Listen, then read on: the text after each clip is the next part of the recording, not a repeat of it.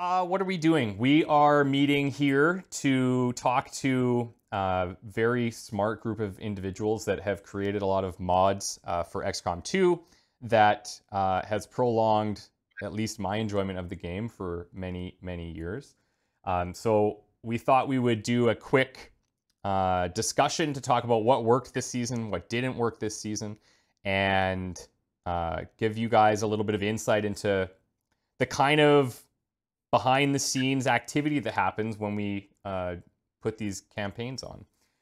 So to start, what I'm going to do is just call on each of you guys to do a quick introduction, maybe talk about what mods you're responsible for, and if you didn't make any mods in this campaign, then what kind of your role was in the group for setting up the campaign. So we'll just go in like alphabetical order. We'll start with Antares. Oh, we're starting now? Yes. Okay. I am Antares, and I'm the one that's responsible for all the bug fixes. Yep. Cool. So basically, to expand on that, Antares would go through the Steam Workshop and any type of fixes that were needed. And I think there was probably close to 100.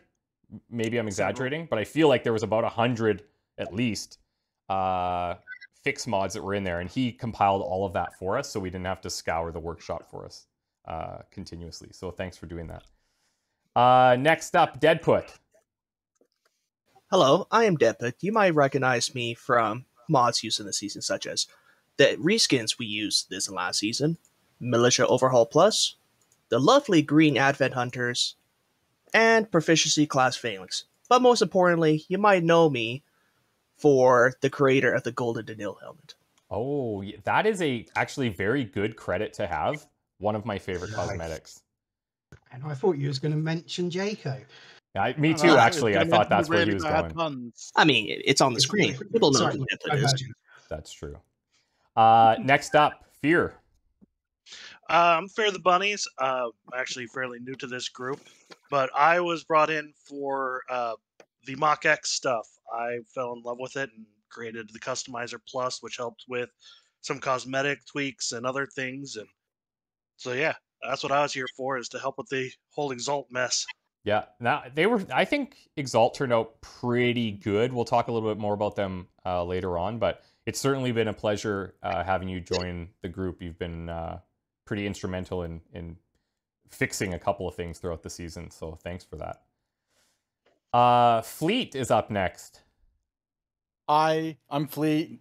I maintain the XCOM databank website, if you've visited that. So I've been doing that. Guess I started that in War of the Chosen Season 2, so this is like the 6th one. Yeah, that's sixth crazy. season I tracked. Do you have any... Also some... Go ahead, sorry. Oh, I was about to say. Also submitter of Drac, who after Leviathan and Muzin's... I think Muzin had a season high EAS in Leviathan. So after that, Drac officially apparently has the lowest EAS of the season. Oof. So yay me. From the stats guy himself. That's gotta hurt. They also have the honor of being the last casualty. True. Killed by a priest. We don't talk about that. We don't talk about that anymore. Best casualty too. That was the best death of the season, to be fair. Yeah, single best death of the season. Yeah, thanks, man. Kex. Hi, everybody. I'm Kex. I'm responsible for giving your soldiers fabulous hair and amazing sexualized poses. Also, I reviewed your submissions. Very true. I also reviewed your submissions with Nie, who unfortunately won't be able to join us today. Yeah, we'll talk about that a little bit very soon. But the amount of work that goes into reviewing submissions is like overwhelming. And yeah, we really appreciate it because that makes for a pretty epic season when you get good soldiers in there. It's fun. It's fun.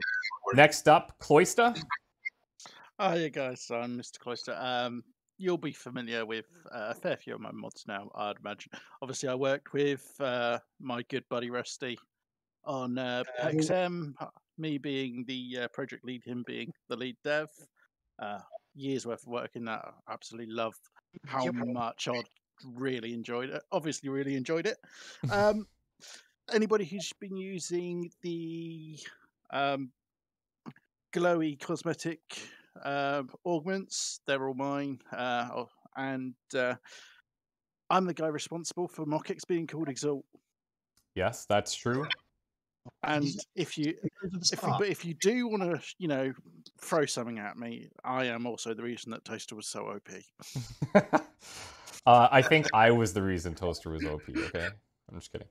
Yeah. We'll talk about that soon. Thanks for taking the bullet on that one. Rusty, go ahead. Hi there, my name's Rusty Dios. As Cloister just mentioned, the second part of the PEXM team. Absolutely love that mod. I really hope that a lot of people enjoy it. Also brought things like the unit flag extended, some of the UI tweaks and kill counter that was used in this season. And for the first time, my first ever enemy mod, the Paladin Shield Bursters, which I think were a good success. Very good success, by the way. I really enjoyed running into them. Also hated them, but it has to be both of those things. That's part of the point, surely. Generally, do my best to keep everything ticking over and working and squishing any bugs that we came across as fast as possible. Yeah, very cool.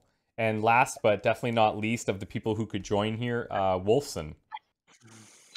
Hi, I'm Wolfson, and I am the other half of the stats team. I've been tracking at least some stats since actually kind of back in the vanilla days.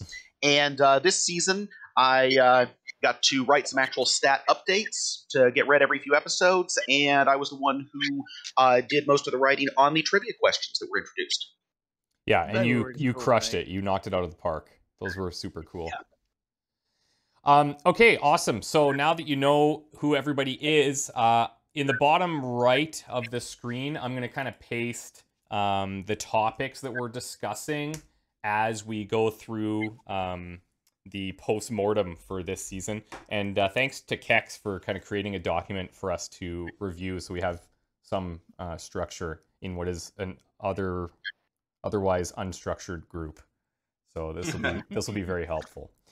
So the first thing to talk about are just some of the small quality of life or kind of nice to haves that we implemented this season.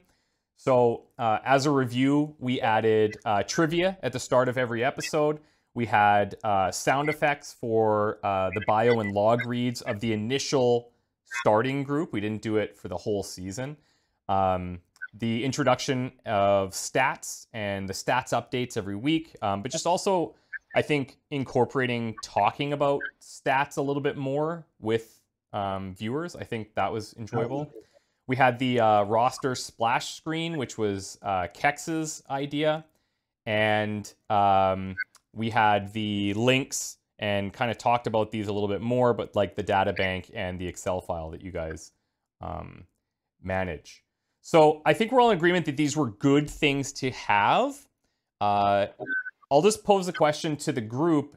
Is there anything you think of this that we should adjust for future seasons? I think they're all great. I mean, I would potentially do more stat updates and less trivia. Yeah. Maybe every 2 or 3 episodes for trivia rather than every episode, but aside from that... Yeah. Trivia was a little rough because you run out of topics. Yeah. Yeah, it can potentially feel repetitive. Yeah. Yeah, and honestly, that was the biggest thing right there. I mean, having, doing one for pretty much every episode by the time we're getting out to the 70s, the 80s, yeah, it was a little tricky to find some new stuff. And of course, if it continues on in future seasons, we've hit a lot of the really interesting stuff for, past seasons. Yeah. Yeah, but also you've got a fact... Go ahead, Rusty. Thank you, Dade. Next season's trivia will probably end up, if we follow that through, it will be mainly a repeat of the questions from this season, but with this season included. So it's Right. going to be. Yeah. I don't know how we can follow that one into a next season. Yeah. So coming Right. from, go ahead. No, go ahead. I was going to say the biggest. One of the biggest things I think will be with trivia next season is trying to make the answer not toaster. Yeah. Yeah. Exactly. Well, Coming talking from my perspective, who shared them all in the videos, it's personally to me interesting because I like numbers and I like I'm a fan of the trivia, but I think early in the campaign, people were pretty well engaged. I'm talking about like the viewers and people that would comment on a YouTube video. That definitely fell off as the campaign went on, likely because it's more just like one of those things that's interesting to see, but you don't necessarily feel compelled to go and like write an answer every time. I should give a shout out to Spartan Keika, who posted a YouTube comment every video of the trivia question to allow people to reply to it. So that was really cool. But I agree that the trivia was probably just a little too much. I think if we did it every few episodes for something that was kind of unique, that would be cool. I also think if we had more like new records that are broken, through 10 missions in a campaign, who's got the best whatever, that would kind of be cool that we could share I think as a nice to have. Sorry. No, go ahead. I think maybe moving forward with trivia, like a trivia question every 5 episodes or so. Yeah. And and it does nicely tie into the football style stats readout. Yeah. Those were amazing. Yeah, I personally, I loved the stats write-ups. Like Wolfson, you had a very particular way of writing them like a sports desk anchor. And they were so perfectly crafted. Like I can't take any credit for that. You did all the legwork there. It was really good. I think another. Oh, sorry. Go ahead. Well, one quick thing.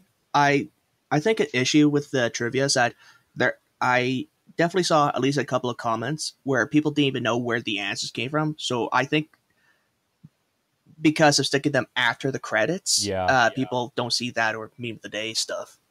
Yeah, I think the way that I laid it out could have been better. Trust me, like in editing all of those, it was always a hassle to kind of go back and figure out what question was asked and then put the answer in the next episode. So it was a little bit weird. I feel like for trivia, what we should do is just display the question, have like a 5-second pause, and then the answer kind of fades in. I don't think there's a reason to like delay it. Or the answer at the end of the episode. Or you could have the answer like when they're flying back to the Avenger after a mission or something. Right. Yeah. Yeah, or after the full roster screen, so you have the trivia or question, that, yeah, full roster bio read, and then move into the answer. I could definitely see that as opposed to waiting until the entire next day's episode. Yeah. No, for sure. I don't know why I thought that was such a good idea, but it wasn't. And we'll definitely fix that next time. Speaking of the roster splash screen, we've done this for 2 seasons now, right? Yeah, 6 season. So how do you guys feel about that? I personally like it, although it does get a little bit messy. I think I know what the suggestion would be to clean it up, but I'd welcome other thoughts. Really like the roster screen. I quite like the ghost effect. Sadly departed. The other thing that did kind of get me. You've cut out, Rusty. I'm not sure if it was noticed or if it was. No, you cut out. You cut out 14 got 10. Oh yeah, I was going to bring that up. He was never in the roster screen, even in the final episode. Are you sure? Yeah, I've forgotten. McCain made it, but 14 got 10 didn't. I remember somebody saying something about that. I thought I looked it up. I can check while we get into other discussions, but yeah, poor guy, because he was crushing. He deserved to be there. I mean, he was a I have a feeling that his creator will probably see the lighter side of the fact that you forgot him. Yeah.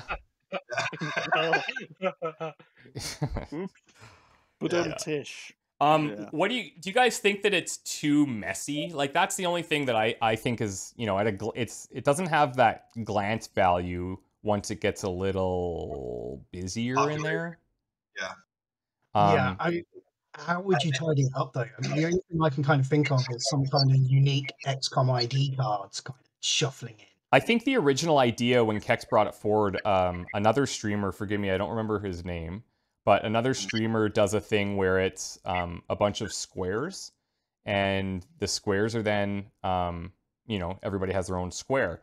My challenge with that is that you'd have to like reconfigure that a lot as the roster grows.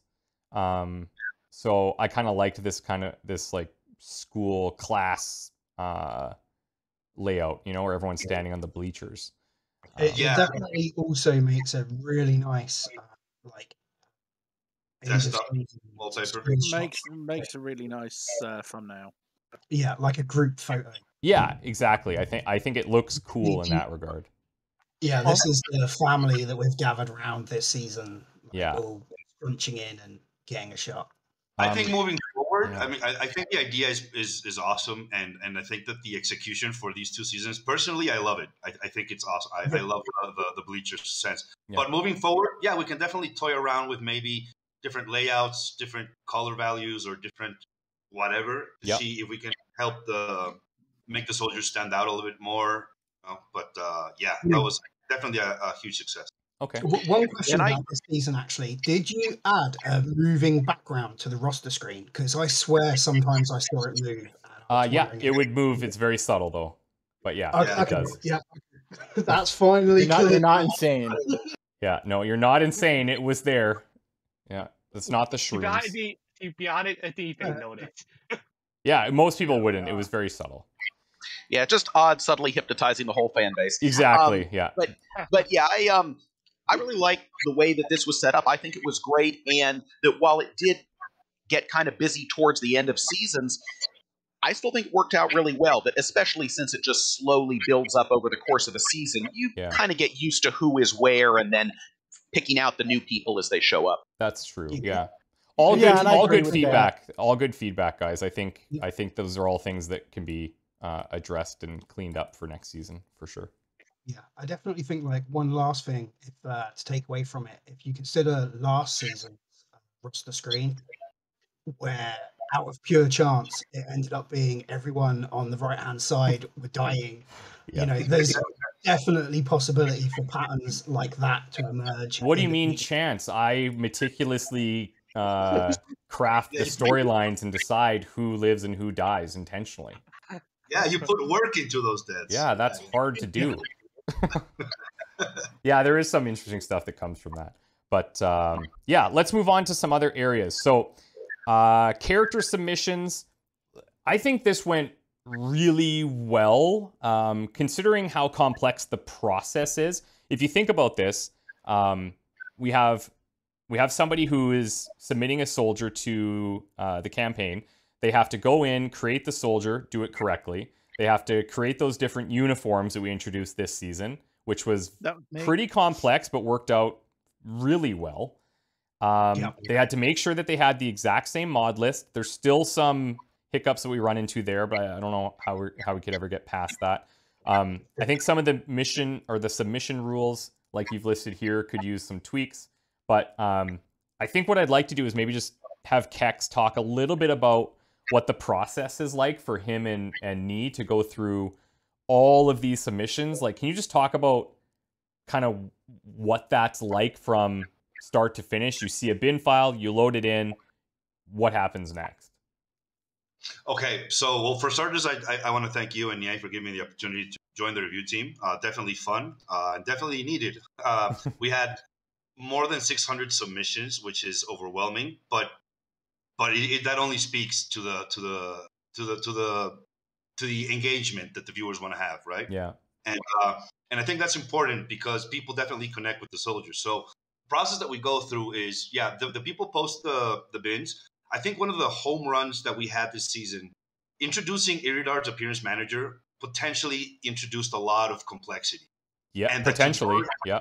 Yeah, but the tutorial video that you released was a home run. I think you explained it to a T, and I think that the vast majority of submissions did an excellent job in following the instructions and submitting. Funnily enough, like a lot of the rejections were like your usual suspects, right? Like they either forgot to include the actual soldier in the bin, or they customized the Wraith armor instead of the Warden armor, or sometimes few, but sometimes questionable bio topics content. Yeah. In regards to You see. yeah, but and obviously and yeah, another one unfortunately is either egregious clipping or egregious gaps in terms of cosmetics. So what we did was for I think a little bit over a week actually, a lot of us over at the mod team list, we made a curated cosmetics list. Like for a week we literally tested every single cosmetic and tested it with everything else to see just how friendly and modular and compatible a mod would be with other stuff. Like, so does this arm work with that torso? Does this deco work with those legs? Blah blah Yeah, blah. we had so many arguments over We that. went through about 100 mods as well from the Right. And so the criteria for that was very similar to the criteria for accepting the submissions, which is obviously no clipping, no gaps. We want the biographies to follow the rules, and outside of that, honestly, anything goes. We definitely want to.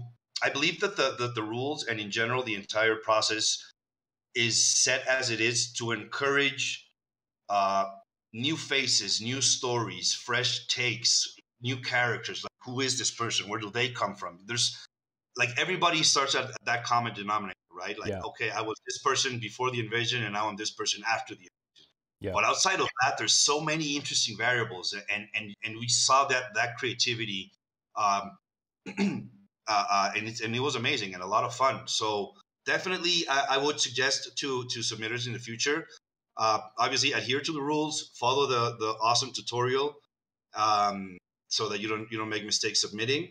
And in terms of the biography, yeah, I mean, keep it creative, but avoid the badass Mac chest hair of I single-handedly strangled a berserker while smoking, right? It's like, dude, no, right? We Yeah, wanna keep and I it mean, I think like the point that you're making there is like, it's not that those stories aren't good, it's just that there's a lot of them, a lot of similarities. So when you want to stand out, it's challenging, but if you come up with an original idea, it's much more likely to go further. The one that comes to mind, and I'm going to put you on the spot in a second, Keck, so maybe start thinking about some of your more favorite submissions, but the one that comes to mind was like Chasu Takeout Bao, right? And he's got that bag, and he talks about how like he's doing some type of like a delivery or something of food, if I remember correctly.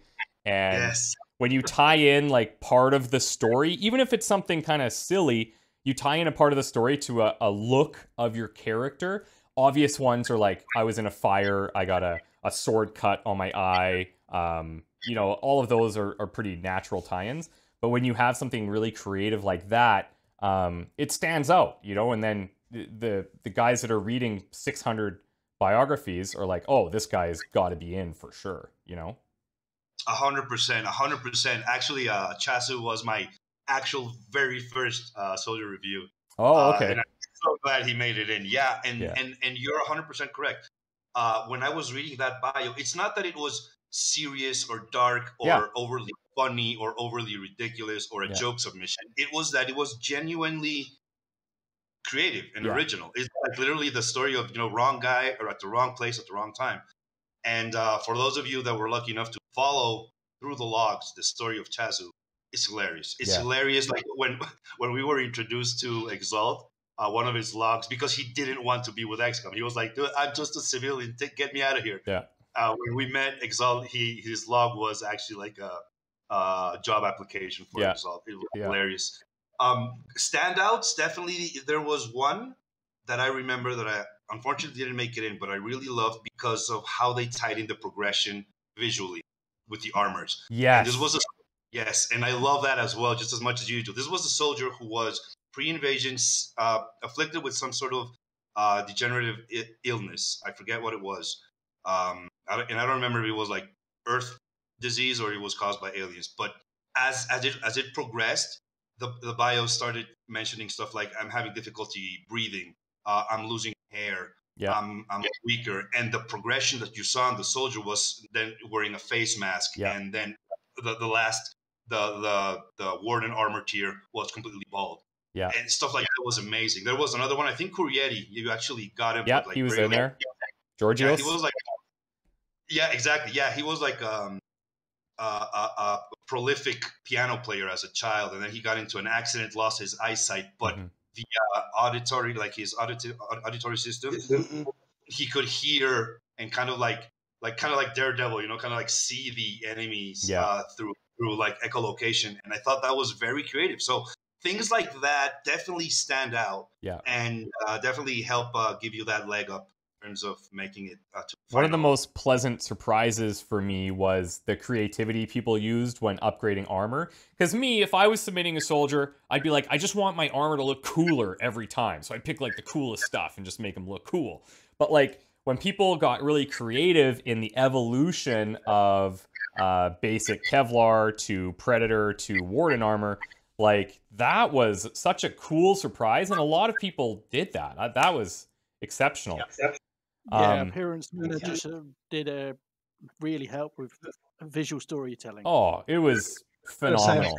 And I think for next seasons, we can give people access to all of the different types of armors. Like we can include the ruler armors and other stuff. I know it'll be a bit more work for Kex and Nee, but hopefully they are okay with that. No, like we've talked about it, and I mean, obviously this was my first time doing it, but from how the process works, I mean, just checking that the armor, there's no gaps, there's no clipping, is really a really fast process. It's just that it adds up when you're doing 600 submissions. But honestly, I don't think it would add that much. I mean, obviously, I want to talk to Nye about it. Sure. But yeah, I would 100% not be opposed to extending that to maybe, your spiders, exos, wards, and wraiths. Totally. Yeah.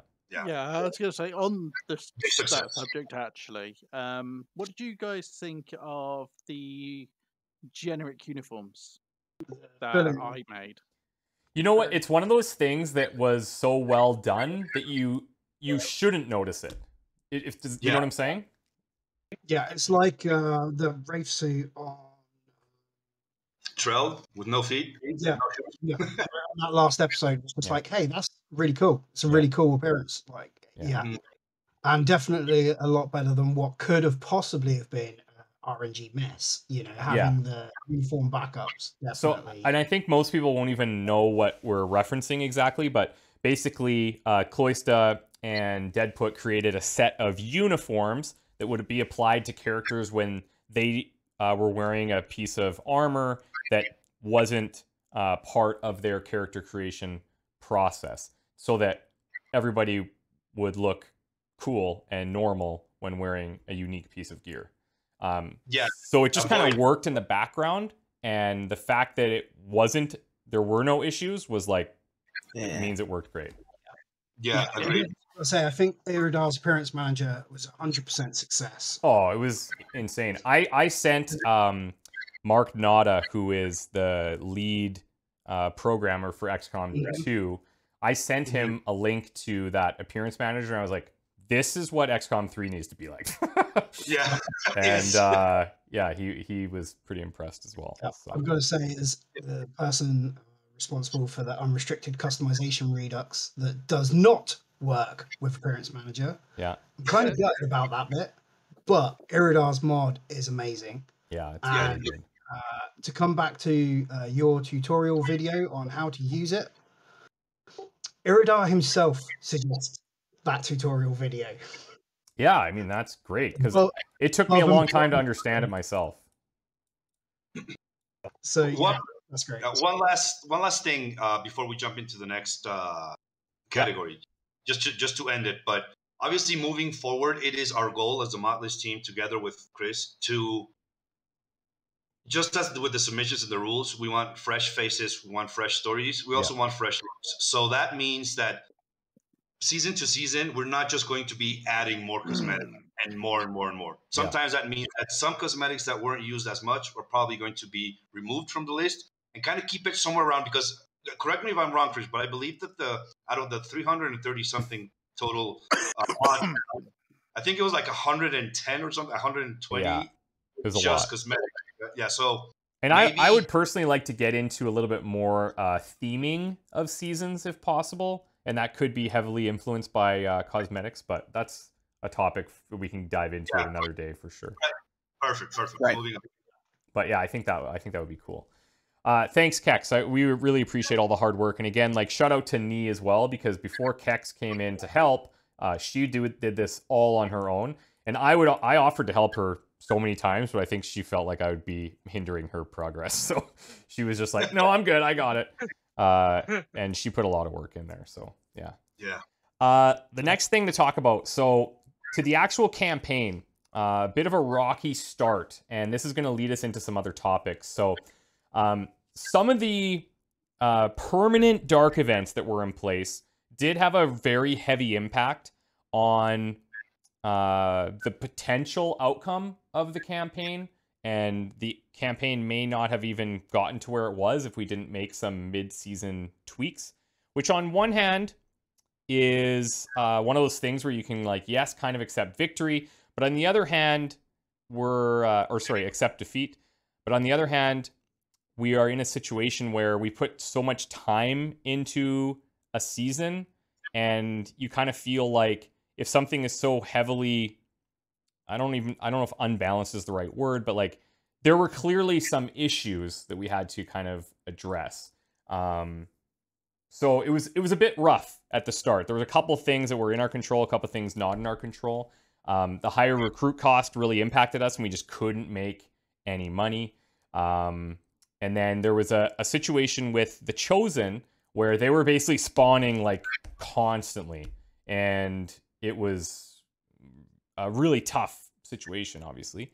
But we found out what that was, and we addressed that kind of mid-campaign. Are there any other things that you guys want to touch base on here? Because I know we did make a fair number of tweaks. I would say maybe at 2 or 3 different interval points in the season. What did we overtune, and what did we undertune in any of your opinions? I think diverse alien pods by force level, getting the balance level of that correct throughout an entire campaign is really difficult. It's totally either swinged one way too hard at the beginning and too easy at the end, or the complete reverse and it's too easy at the beginning, too difficult at the end, and quite often end up not being able to get it in a good spot with the amount of aliens. So this is the thing with XCOM 2. Obviously, it's famous for having an inverse difficulty curve. Trying to flatten that curve and bring the back end up, the balance is really difficult. 100% agree. Yeah, especially once we start getting to modded enemies. There's several that it feels obvious that they were not meant to be in modded games where there's bigger pods or like I definitely I like that mission with the triple sectopod hunter for trying to bust out Rusty from the van. I mean, was it only 3? I swear there was like 15. I thought it was more than 3. 5, wasn't there? There was at least 5. Yeah, it was like 5. It's crazy. I just have to have my data bank up. Did we even have mag weapons? I can't remember. No. It was early, and it was like, okay, I'm out of here. Oh, and there was a ruler there. It was the Berserker Queen. Yeah, Berserker. It was episode 38. Holy smokes. 38. The fact that I didn't have mag weapons at episode 38 is the actual problem. But to be fair, into a there were 5 sectopod hunters. Crazy.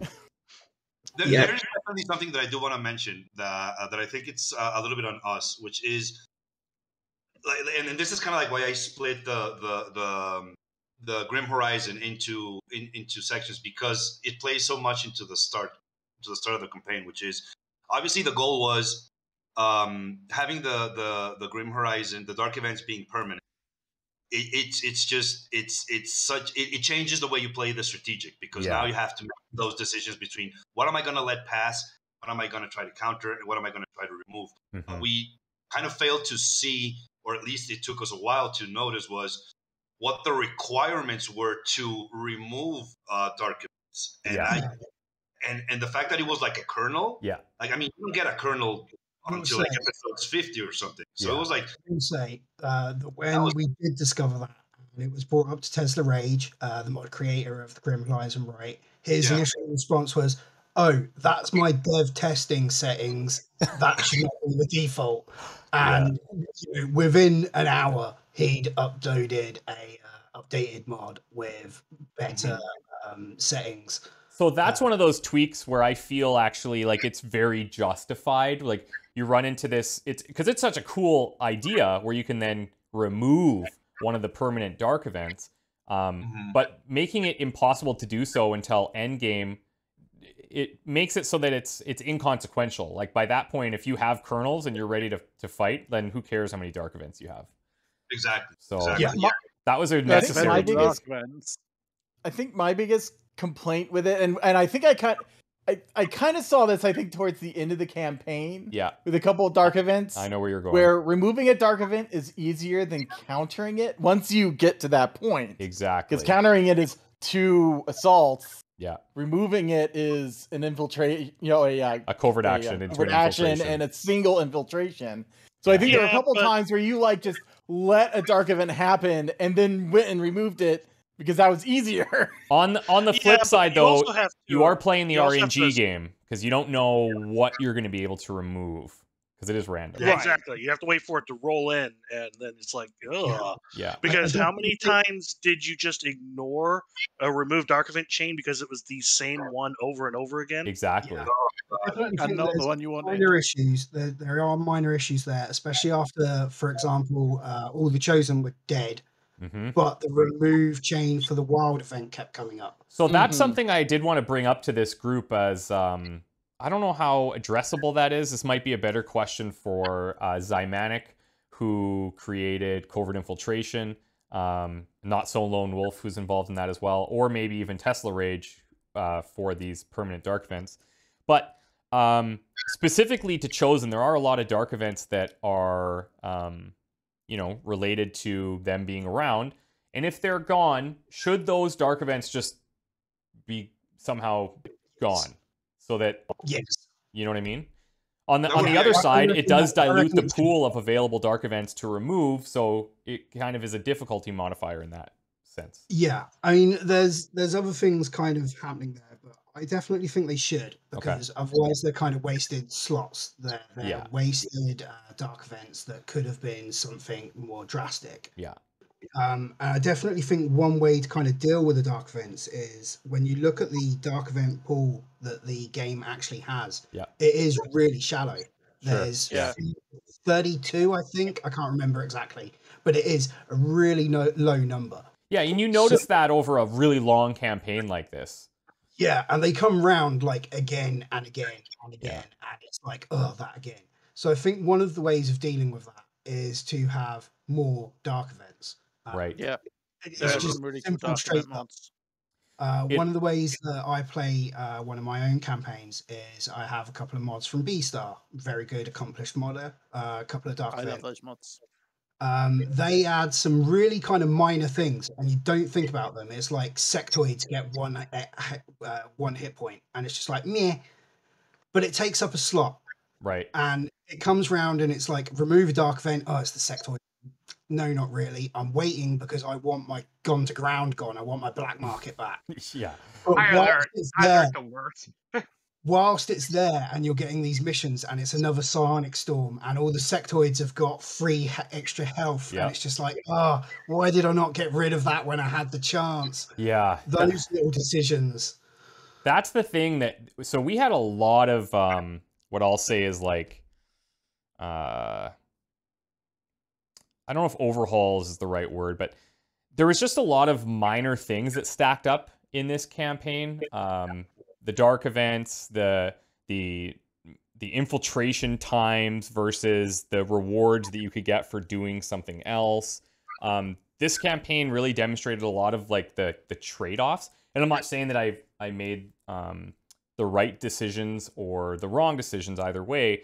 It's just that you had to make decisions. And I like that.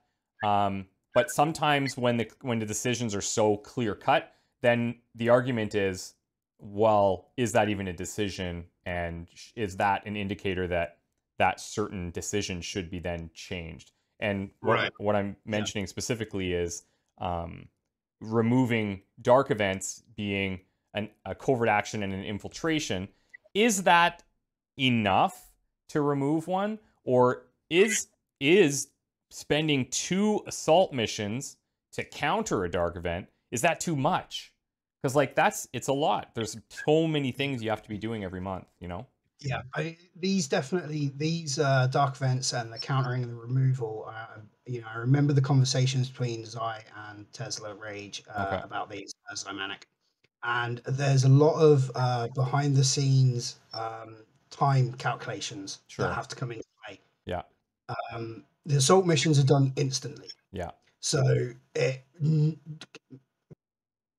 kind of negates the need to figure, is the end of the month going to roll before this chain to remove the counter dark event finishes and they all get reset and re-rolled? Correct. And is this chain going to be left in a limbo status mid-completion because now it can't be complete because the month's rolled over? Yeah. When you've got assault missions and they're instant, chain progresses instantly. Yeah. And also for Tesla Rage's removal guy, one of the big tweaks he made on that, from what I remember, is it now waits until after the quote-unquote natural expiration would happen for the dark event before you can even remove it. Yeah, so it's guaranteed in there for a bit, like 3 months, Yeah, it's part of balancing to only having the one mission, is you had to suffer it for its natural duration, and now you can. Which I think on paper that sounds really good, and I think that is a pretty decent approach. Him lowering the requirement for rank to remove, I think, was the right thing to do. I still think that the covert infiltration team and Tesla have a little bit of tweaking to do, just in like the time spent doing certain things. Yes. I think scanning points of interest is way too slow, and it almost makes it like impossible to do if you want to, like, I get it's about decisions, but it just felt those things could maybe be sped up a bit, but I understand the reasons as to why they have it that way too. So it's easy to say, hard to actually implement. The conundrum is that you have to take into account what's fun to play, what's fun to stream/watch. True too. So, true. Yeah. Right. So for example, one of the things that happened to me, one of the reactions that I had was, and I'm still I still play vanilla because I'm still trying to wrap my head around how CI works. Okay. And one of the things that I noticed this season was there was a lot of chains. There was a lot of, like, to do anything, to remove a dark event, to counter a dark event, to go after a chosen, to get a scientist, to do this. It's like a chain of 3 to 4 missions. So what happens is the pacing kind of drops, but also you're not seeing the reward closer. The carrot is so far away from you.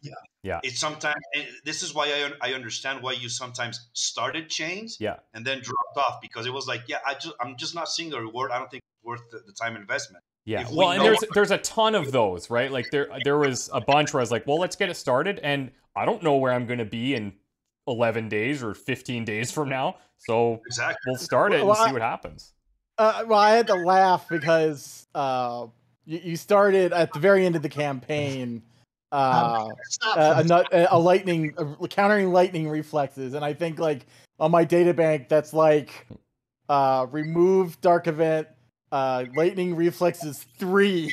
Oh, really? The third time you started that game, and you completed it. Yeah. I was going to ask you one thing, if you were counting stats for that. That's funny. But to go along with what I think Kex that said, you know, like, we have like an activity chain for, say, you know, doing a supply raid mission, for example, not the extraction, like an actual supply raid mission. Yep. I think a lot of times you look at those and be like, why would I do that when I can just go to the black market and buy alloys and Illyrium, you know, with intel instantly. Yeah.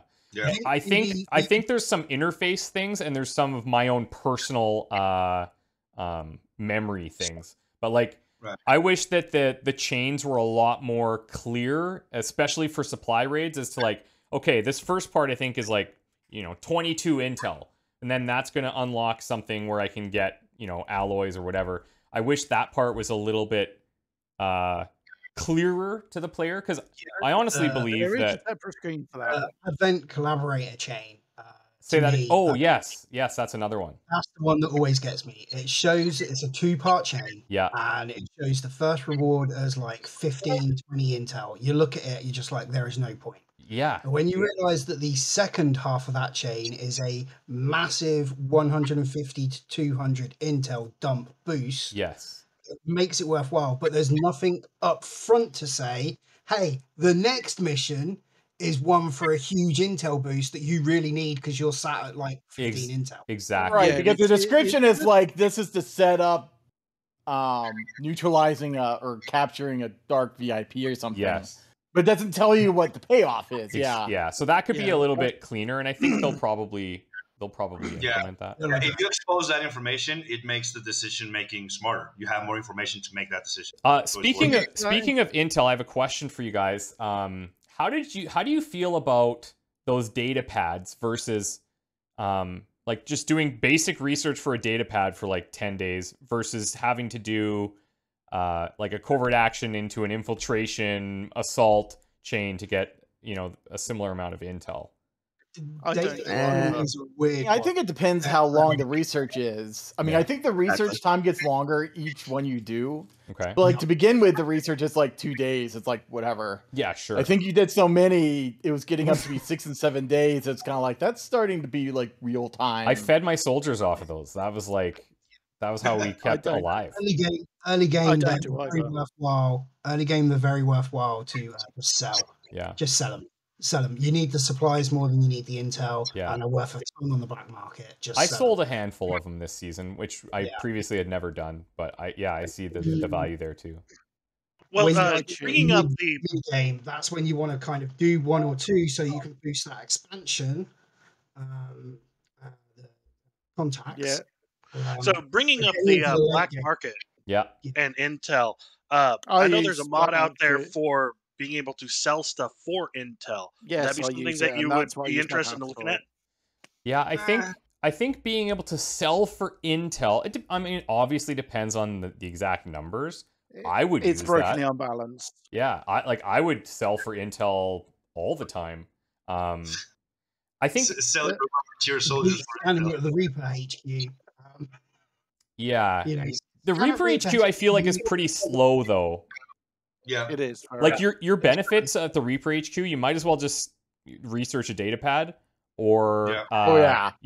Here's one actually.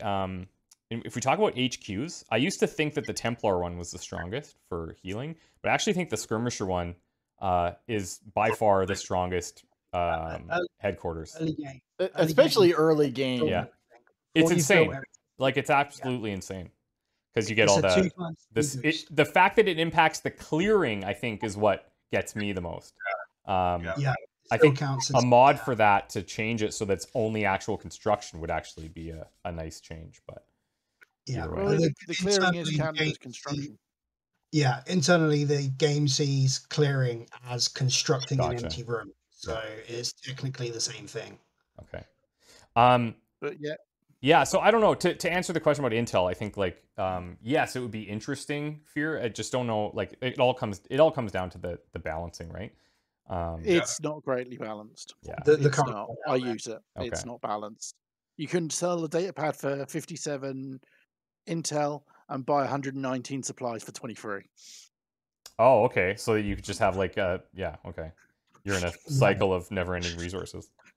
Yeah. Okay, so yeah, then totally not giving that to Odd because then it would completely overwhelm the entire season. Yeah. I was going to say, needless to say, I use it. Yeah, of course. This Yeah, of is course you do. one of the reasons why the Odd Tweaks mod was invented, so that we can use mods like that one True. from a fellow prominent modder who attempted a balance at a game that might be slightly off, True. and then tweak and adjust numbers for a dedicated setup constructed campaign. Yeah. Mhm. So just to bring it back, so we kind of started talking about dynamic aliens by force level, and then, or diverse aliens by force level. Then we started talking about Grim Horizon. Within here, the only other thing I want to touch on, I think everyone's in agreement that populated chosen chambers was pretty good. My approach with them, the first couple, were not very good. Good entertainment. But they were fun. They were fun, yeah, but I definitely had the wrong approach. And you guys and the viewers that left multiple comments definitely drove me in the right direction, and you could see that in the third chamber. The question with those, did you have fun playing them the way you were playing them? When I was playing them, the first time I was like, okay, this is crazy. And then the second time I was like, I guess I just have to go all in and hope for the best. Like, that was, for some reason, that was my thought process. And it was fun, but also frustrating, if that makes sense. I was like, this seems like I'm leaving a lot up to chance. But then we saw when we took the approach the strategically optimal way, it was significantly better while still providing some additional challenge. So you're really at the mercy of like what enemies are going to spawn there, and then that dictates what the difficulty truly is. And I think that's something we haven't really talked about yet, but because of diverse aliens by force level, and because of the number of enemy mods that we had, it was very hard to balance not just the number of enemies, because that's one thing, but what those enemies are at any point in the campaign becomes a total, like, well, this is either going to be a cakewalk or it's going to be a total landslide in the enemy's favor. Such as, like, remembering which mutons have counterattack and which don't. Yeah, that's another like subtle thing that personally bugs me, but I understand we're using mods from a lot of different people that have different beliefs and what their enemies should be, and that's fine. But I think it's more just like how random it is. No, I think it's just how random the enemies are. Well, like in Leviathan, what if the two warp-ins of Faceless were Muton Veluses instead or something? Exactly. When those Faceless showed up, I'm like, thank God.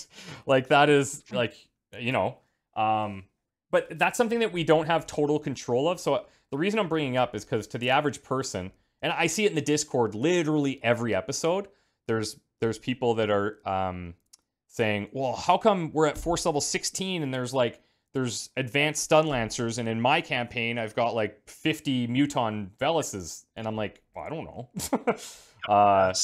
Pure it's just how it is.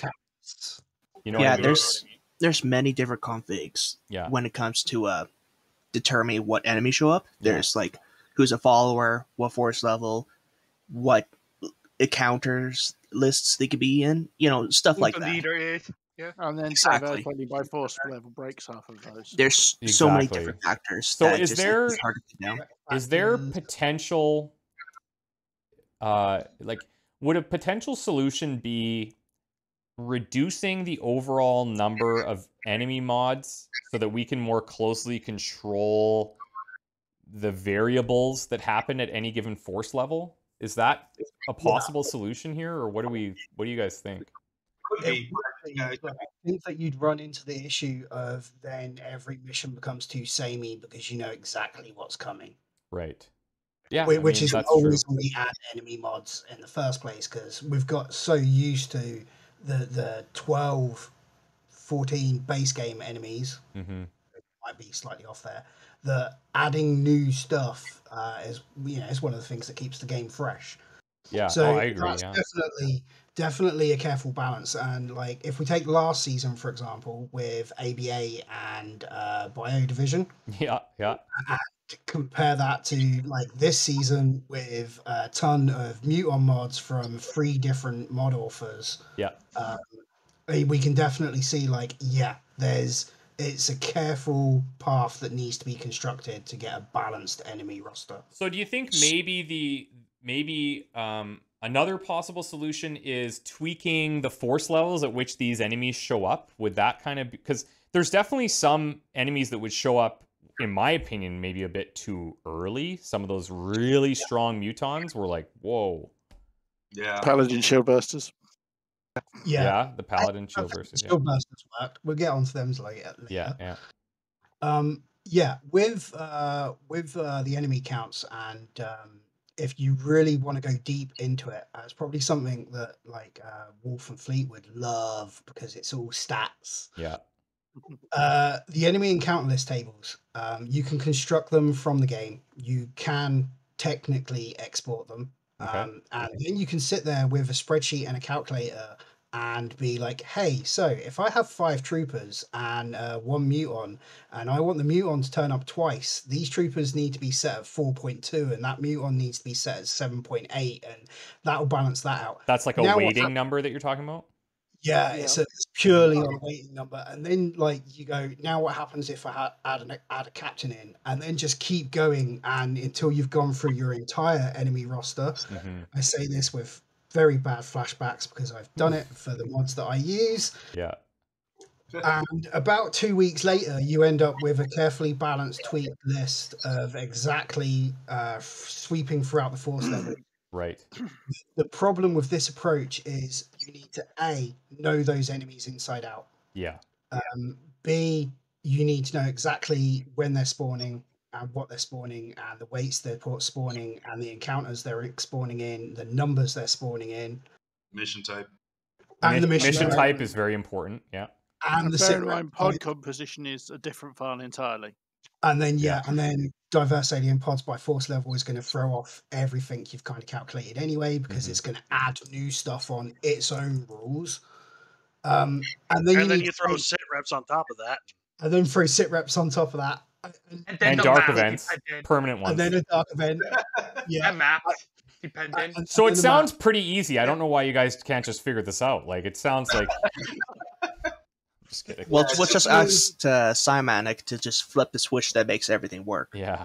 I do want to say, just for viewers watching or listening here, like, these are the kind of discussions that that kind of come from when you start asking like one question, and it's like, it's not as easy to just kind of tweak a value because there's a lot of other things that get impacted by that value, but also impact the value itself. So I've always found that kind of interesting from an outsider's perspective. TLDR balance is hard. Yeah, balance is hard. It took me a couple of months. And there's no true way to get it perfect. There's none. You only get close.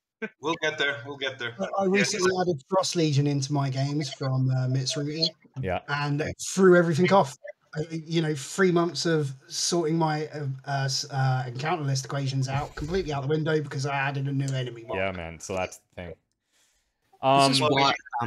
This is why enemy packs might be more beneficial to like focus on instead of just like, okay, so ABA and Biodivision are all in one package. They all are meant to work with each other, right? Well, it's like this season there was so many like individual enemy mods just like stacked together from different people with different visions. Yeah. So it's like maybe balanced differently. Yeah, maybe it just needs to be like under like one or so banners, so to speak. Yeah, I see what you're saying. Because you had like the Team CX balance approach, and then you had like the Ashton Lee balance approach, and then it's just entirely different. Ashley's mods were fantastic. Ashley's mods. Yes. I can't believe that you just said Team CX balance in one sentence. And I said it was a straight shots face, fired. too. Shots fired. I was going to say, in fairness, at least he didn't say Klausen balanced. Yeah.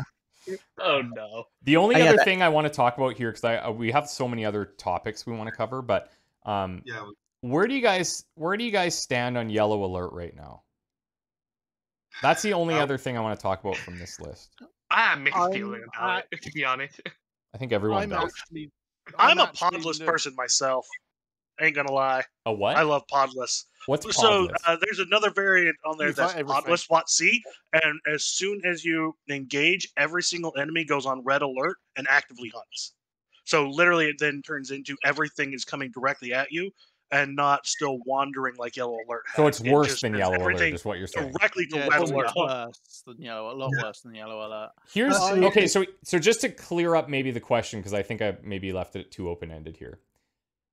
Yellow Alert on means vast majority of the time 80% of every mission is spent in one place. Once you start fighting, 80% of the rest of that mission is in that same exact spot. It doesn't really allow for a ton of map navigation. And while exciting because it creates a bigger challenge, becomes a little bit repetitive because it's so much just like constant aggression. Does that make sense? Yeah. Yeah. I'm of the opinion personally, I wouldn't run Yellow Alert and Diverse Aliens by force level. That's what I was going to get to. Right. One or the other. Right. You either go for several bigger pods that are actually apart from each other, so you have several multiple engagements, or you run Yellow Alert and have one bigger engagement, but that's not going to take a 2.5 hour mission for effectively one firefight. That is another interesting point. Yellow Alert and Diverse Aliens really makes missions long, because in vanilla XCOM, you fight a pod, you move on, you fight another pod, you move on. And I actually feel like, correct me if I'm wrong, but would that not be a total cakewalk now? Like, I feel like that's the scary part about not having Yellow Alert, is that I feel like I don't even know if there would be a challenge. But I'm sure there would be. That's honestly my thought exactly. Which I feel like we could like balance that out by like just having Diverse Alien by force level increase those pod sizes, right? Mhm. Because like, hey, dealing with 3 enemies, cakewalk. But what about 5 or 6? Yeah. Hypothetically, right? Yeah. Yeah, this is what I mean. Wolfson, what were you going to say? My thought with Yellow Alert is, especially now that we've done it for a few seasons, going back to not having that, wouldn't it just kind of seem boring to be back in the mode of, okay, here's a pod, and we take however long we want and we kill it, and then we walk along and, oh, there's another pod over there that's completely oblivious, and, so on. Yeah. I will admit, I use AI to AI activations. Yeah, and we used that last season, but not this one, right? Yeah. Yeah. Possibly, yeah. I used that. Yeah, we did. Yeah, as a midway point. We did, since Resistant Fighter will be triggering enemy pod. Yeah. When I wasn't even close to them. Exactly. They're the resistant Haven Assault. I'm really interested for people that watch this or are listening to this. This is one of those areas I'd love to hear like more feedback on, because I think from a viewer's perspective, which is ultimately why I think you guys make mods for other people to use them, and I think I create videos for other people to enjoy them. And I think that combination is like, we're doing this to create a fun yet challenging experience that the viewers will enjoy. And I think there's a handful of viewers that want to see pain and destruction and like, impossible odds and maybe overcoming that. And there's another group that's like, I want to see progression. I want to see things moving forward. And Yellow Alert maybe hinders that, and in combination with Covert Infiltration being a little bit slower. It's a different type of campaign. You know what I mean? I think one of the things with Yellow Alert is trying to take an initial pod down using shots only. Yeah. If you go guns blazing or grenades booming, in the case that it is, and draw everything towards you, you do end up with that very static fight. In one place. You need to trench in and take it. That was something I did learn over the course of the last 2 seasons. Like, that traditional grenade opener, it's like, is not as good anymore, which is, it makes sense. But at the same time, I feel like regardless of whether or not you open with a loud bang, depending on the map type, depending on a lot of different factors, you're just, that next turn of engagement, there's always a new pod coming in, right? And it just kind of felt like that was a little bit samey. So anyways, I guess more to talk about this one. But yeah, for sure. It's a hard one to get right, because you do want to keep that balance, but you have to keep in mind difficulty. You have to keep in mind enjoyment. You have to keep in mind episode length. Like, I have the stats to show, on a 2-hour episode, the average watch time is like 32 minutes, right? So, you know, that's a bit challenging. The other thing is, do I start? And we don't need to get into this super deep, but do I start editing some stuff like where I'm just like thinking about a decision for 10 minutes? Do I just kind of edit that out? Like, again. So I know me personally, one of the things that drew me to your channel was the fact that you did talk through every decision you make and you work through that. Yeah. And I learned a lot by watching your stuff and watching how you tactically approach the combat. Yeah. I love that stuff. Yeah, I was about to say, I actually think I became a better XCOM player myself watching Odd talk through all to talk through options. I'd be like, oh, I actually never really thought about. Oh, we have this. We have it on tape, guys. We have it on tape. Fleet said it, and can we just write that down? This is gonna go on my wall. Following since EU, yeah, I definitely learned how to play XCOM from watching you. Yeah.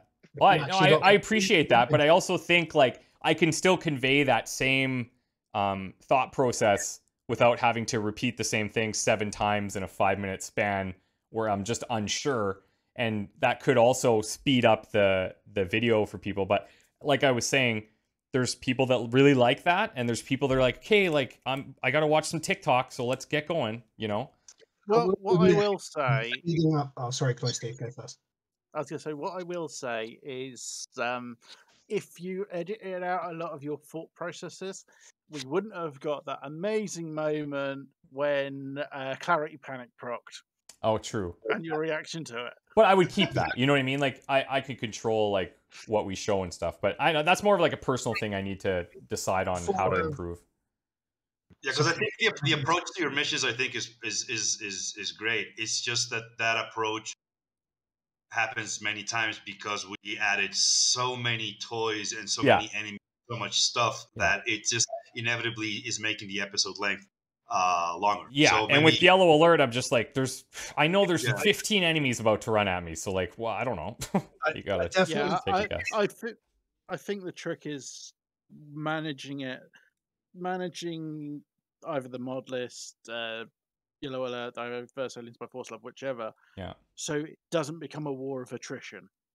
Yeah. Well, yeah, and decision paralysis is also a thing. Oh, totally. You know, so many times with, like, say, the combat engineer, where you had the entire toolbox available, you're like, well, do I do this option? Do I do this option? Do I do this option? Yeah, and decision paralysis can be real. What a good transition into our next topic. Not going to be able to say the thing that I was going to say. Oh, yeah, sorry. It was just a quick one, and it was something that Zymanek allowed us and lured us into, and it's about speeding up missions that I think actually worked really well. For anyone that is playing currently, enable the console, use the plus and minus keys, speed up and slow down lost turns. That's Oh yeah, that makes a big difference. And I was doing that in this campaign a couple times towards the middle part. But even that, there's so much, like, as a player, you know, when you're recording something, it's a much different ball game than when you're just playing it on your own. Because, yeah, I mean, I think it's a personal thing that I need to figure out where I want to go with that. But okay, so let's get into some of the classes. The kitchen appliance in the room is obviously Sparks and Toaster more specifically. And I think we're all in agreement that Sparks were proficiency Sparks in current state, the way that we saw them in this campaign, were too strong. But I would say they were fun as hell to play. Like, it was an absolute blast using 2 of the 3 of them, in my opinion. I will say that after watching and being an avid follower for countless years, this is by far the season of Sparks. I don't think any other season has seen them actually be used and enjoyed to the level of degree they were this season. So in that respect, Sparks were a success. The challenge with Sparks, in my opinion, has always been it's the opportunity cost, right? So, like, if I have so many amazing soldiers, like, the Sparks have to be as good or better to use them.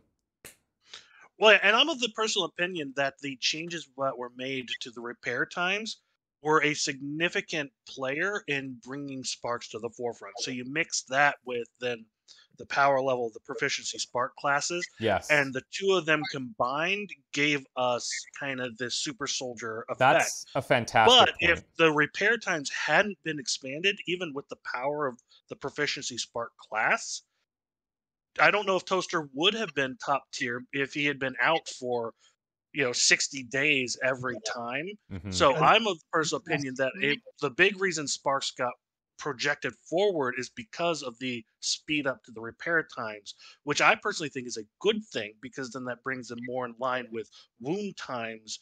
So yeah, while Firaxis would let you send them out injured, how many times pre-proficiency you would spend them out just to have them die?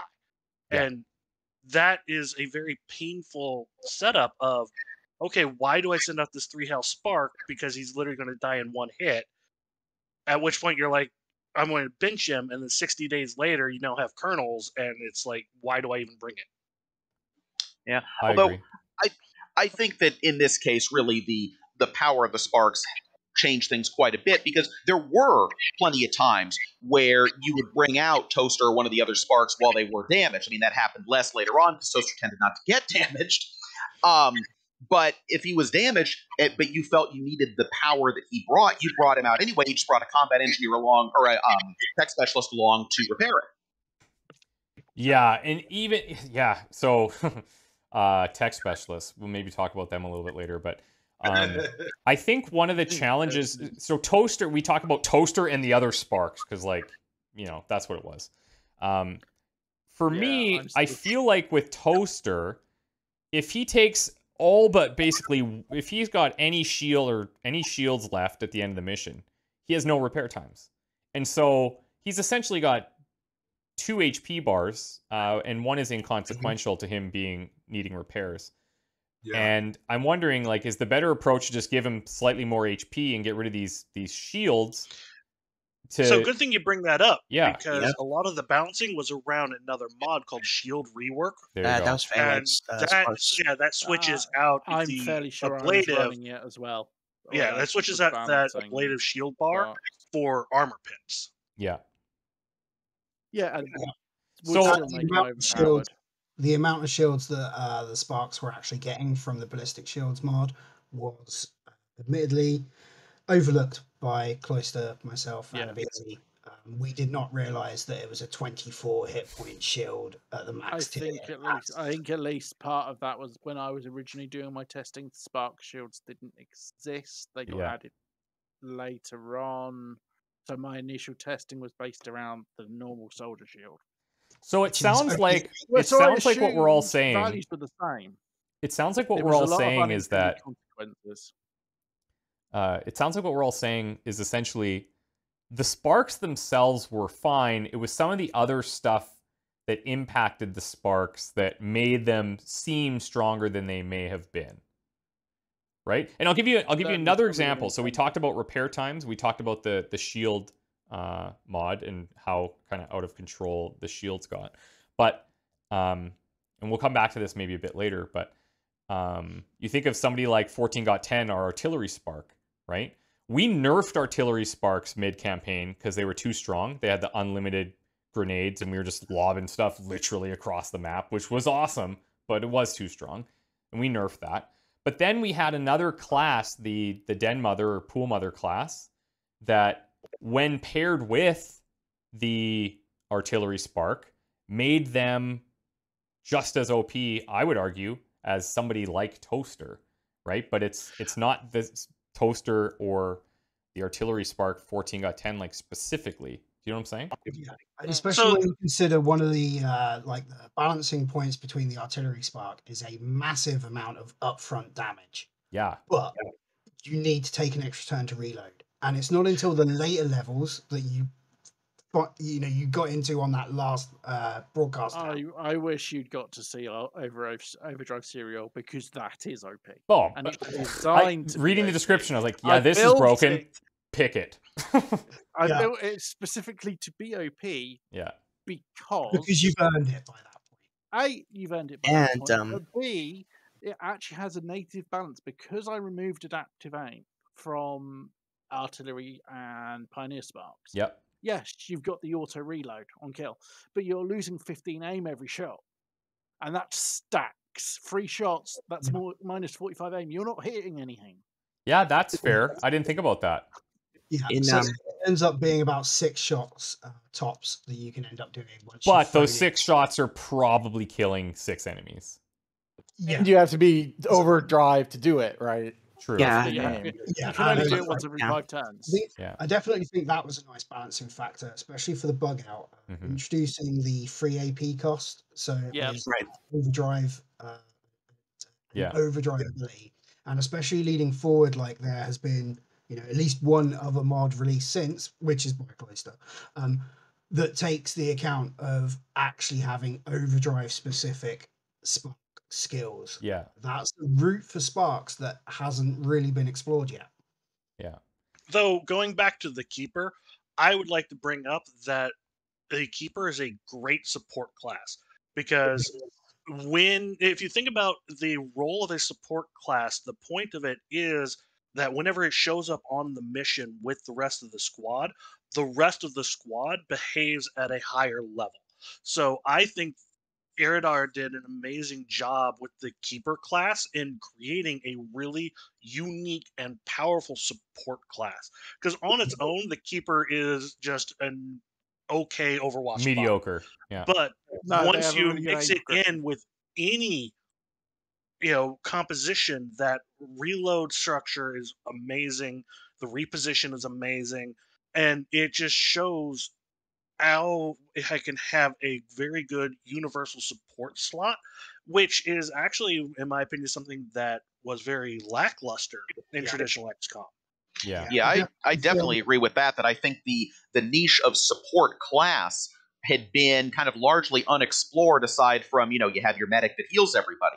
I thought the Keeper class was fabulous, that it really did add a lot of great stuff in that support role, but I don't think it ever reached the point of being absurdly overpowered or really making anything else too overpowered. I mean, the combo with the artillery spark was pretty big, but aside from that, like you said, it boosted the rest of the squad, but I don't think it ever verged on overpowered territory. Because even with base classes or Marines or zone suppression or kill zone, you still have that. Yeah, it costs a couple ammo to set it up, but then I just use my Keeper to refill them, and suddenly I have a massive kill zone. So even without the artillery spark, you still have potentially extremely powerful setups that you could interact with. And to be fair, like I think that stuff should be available. Like, I don't think we should be nerfing anything based on the fact that there's some OP combinations, because a couple of things. Number one, the Keeper class, at least the way I played it, we had one, right? We couldn't take her out on every mission. We could have made like additional Keepers if we researched the thing in the tactics school. I don't know if they're exactly the same or not. I think they are the same from what I've seen. Yeah, it's the same class. Okay. First 2 rows are the same. The third XCOM rows are okay. And see, like, I'm more of a fan of when you have a class like that Keeper class. Like, I liked only having one of them. I liked that she became this kind of hero unit in a sense, where if we would have lost her and there was a couple times that were close, that was like really tense, because she did have so much utility, right? And she was kind of how much of that? Yeah, she was great. You say about losing her being intense. How much of that was the fact that it was in the A? Well, I think that was another really cool thing that you guys came up with, was to code Den Mother as Nee, the pool mother. Like, that was so sick.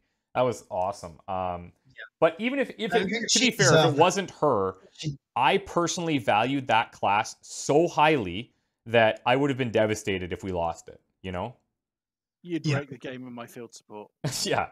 Well, I look at that as like a faction soldier, right? You lose a skirmisher, a Templar, or now, in my opinion, you lose a Reaper. Like, that is significant. And it should feel that way. And that's one of the things. And you could actually do something. There's actually a covert infiltration chain that's been created that can help you recruit soldiers. And something like the Keeper or like the Jane Kelly starting class could potentially be recruited through that chain and then that gives it that faction soldier feel. Exactly. As well. Yeah, Tesla's recruit resistance leader. Yeah. Yeah. And there's also like the fact that you could have trained up like once you promoted a faction soldier up to a certain rank, you could promote normal human soldiers into like I think you could do like 2 at most. Yeah. Yeah. Yeah. So yeah. To wrap this up, so Sparks, for people watching and listening, like we know they were strong, and they are strong based on the factors we talked about. If we use, or I should say, when we use Sparks in future campaigns, there will definitely be some changes that will make them a little bit more balanced. I want to just harken back to last season. The overpowered aspect was PEX-M, the Psionics Ex Machina, and everybody was like, "Oh, Psionics too strong," and they were right, but it was the first iteration. And this season, it was much more balanced. So we'll talk about that specifically in a bit. But I just want people to know, like, sometimes that happens. Something comes in, and for multitude of reasons and other mods impacting things look really strong, and we got to do our best to kind of balance that going forward. So that's kind of the story with Sparks. I think Fear, all of your points about Den Mother are bang on, and I don't think there's a lot of like changes I would recommend for her. I do think her ammo reloading every single turn, multiple soldiers, is too strong. I do feel like that's probably a 1-turn cooldown skill to really try to finesse the balance. But besides that, I don't think she was OP. I really think Iridar did a great job balancing that. Yeah. For a class that's only got 2 perk ranks as well. Yeah. Yeah. No PCP additions, True. no progressive rank up additions. Yeah. And also 1 singular weapon. You know, one of the things that they really touched on, she's one of the few classes that doesn't have a secondary at all. Yeah. Because we could have easily psi-graded her, and she enters OP status because she could be doing so many things every turn. Well, here's one of the interesting things with Den Mother. Even if you had psi-graded her, she doesn't have a secondary weapon slot. No, that's what I'm saying. If she had that, she would be a easy psi-grade potential. You know what I mean? So then she becomes insanely strong. So I think that she, you know, compared to how balanced the PCP pack classes are, the fact that Den Mother holds her own in that class setup is props to Iridar. Just for people watching, when he says PCP, he's talking about the proficiency class setup. So basically all the 6 classes that we've run the last 2 seasons. For her to fit in with that is pretty impressive. There is one thing to be said about classes, and that is an entire subset of classes that we never got to see because we were never able to capture a MOX unit. Yeah. True. Yeah. True. And Fear did a great job with those as well. Yeah, it's too bad. How many attempts did we have? 3? 4? You had actually quite a few attempts where you could have just knocked the guy out, grabbed them, and ran, and instead you're like, nope, dead. There were. I think there were 2 times where you actually went for the capture. There were actually the very first and the very last Mox encounters. You actually only 2? I thought there was like at least 3. Yeah, I was about to say. I think there was only 2. Okay. Yeah, you guys would know. I don't know. I just play the game. I don't know. There was one where he tried and then exited the map, and it didn't count because they were still unconscious when the map ended, and he thought it was going to do an auto capture, and it didn't. Yeah. There was that one attempt, but I actually went in and created a whole bunch of what I called hybrid classes that modeled the original 4 base classes, and then just plug and played in all the proficiency stuff and build them out to 3 trees. And it was going to be cool if you ever captured one. Oh, bro, I know. You actually had gremlin heals if you got a specialist. So here just to give you additional context as to why it was. I mean, okay. So a couple things. Number one, I felt like, for whatever reason, the system to me felt a little clunky in terms of I had to like move next to them, and then I had to knock them out, and then I had to extract them. But you had to do this within a very short time frame. And for me, it felt like, maybe it wasn't correct every time, but it always felt like I could do that, but I have a billion other enemies running at me right now. And if I waste a turn on that for a pretty low percentage chance of getting a soldier, I might be losing somebody else. So that was always the trade-off for me. And I've always prioritized, rightfully or not, trying to keep soldiers alive instead of putting them Which is into a valid. risk. Yeah. The fake bleed out mechanic that Reality Machina had introduced is awkward. Yeah. The spec up durability stuff, and even just trying to get that to even work, because we were it definitely didn't work at the start of the struggle-bussing. season. Yeah, we were struggle bussing at the start of the season just to try to get it working. Mhm. And then, it's kind of awkward of they enter into this stunned state. And then, so I actually have a few thoughts around that I want to kind of run by Reality Machina Cool. and try to figure out what's going on around that, see if we can make it better. Because that's part of that awkwardness. Yes. Is they enter into this weird state where they're stunned, but they auto-trigger their evac. And so even if you knock them unconscious, to try to extract them at the end of the map, it just...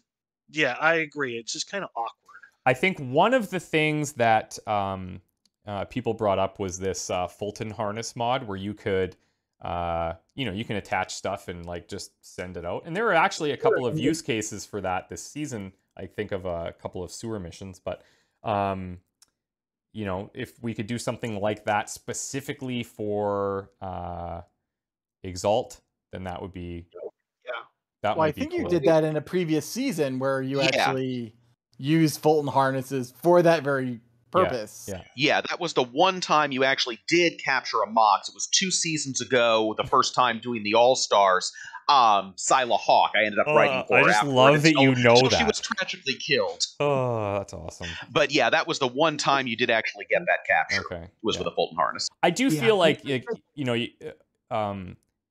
part of the core idea of having mocks is being able to capture them, and I think if we can just if we can clean that up, and just make it a better, I don't mean easier experience, but just a cleaner way of doing it, where I don't have to evac one of my soldiers with them, B, worry about them evacing mysteriously, and if maybe I just need to understand the system better, but.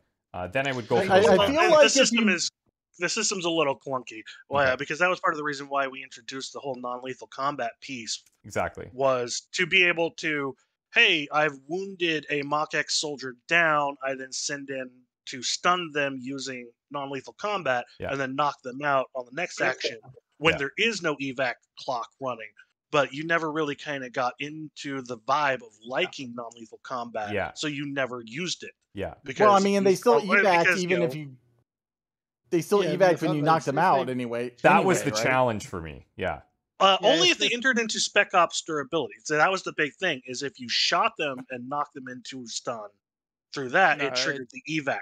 But if you use non-lethal combat to knock them into stun and then knock them unconscious, the evac has not auto-triggered yet, so you could extract them at the end of the mission. And I think that's just where the confusion came from. It's definitely too many overlayered systems in But place. I've definitely had thoughts around that whole extraction mess and ways to try to clean it up and make it a better play experience. I've definitely. Yeah, I mean, I kind of feel like when you knock them unconscious, I mean, I don't know how feasible this even is.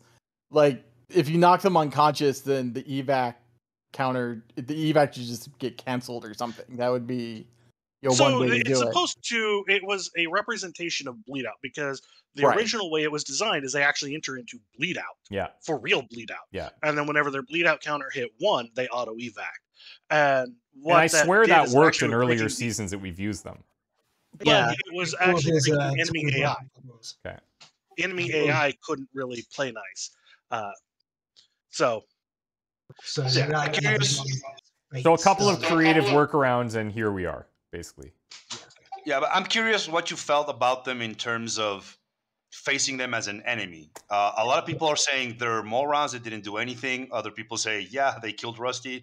What do you feel like they ignored, for example, yellow alert defense mode actions? Mm-hmm. Like, what's your take on them as enemies? So I actually, so originally when we were starting the season, I was like, we got to figure out this yellow alert thing because these guys are going to come in and just murk our entire squad every time.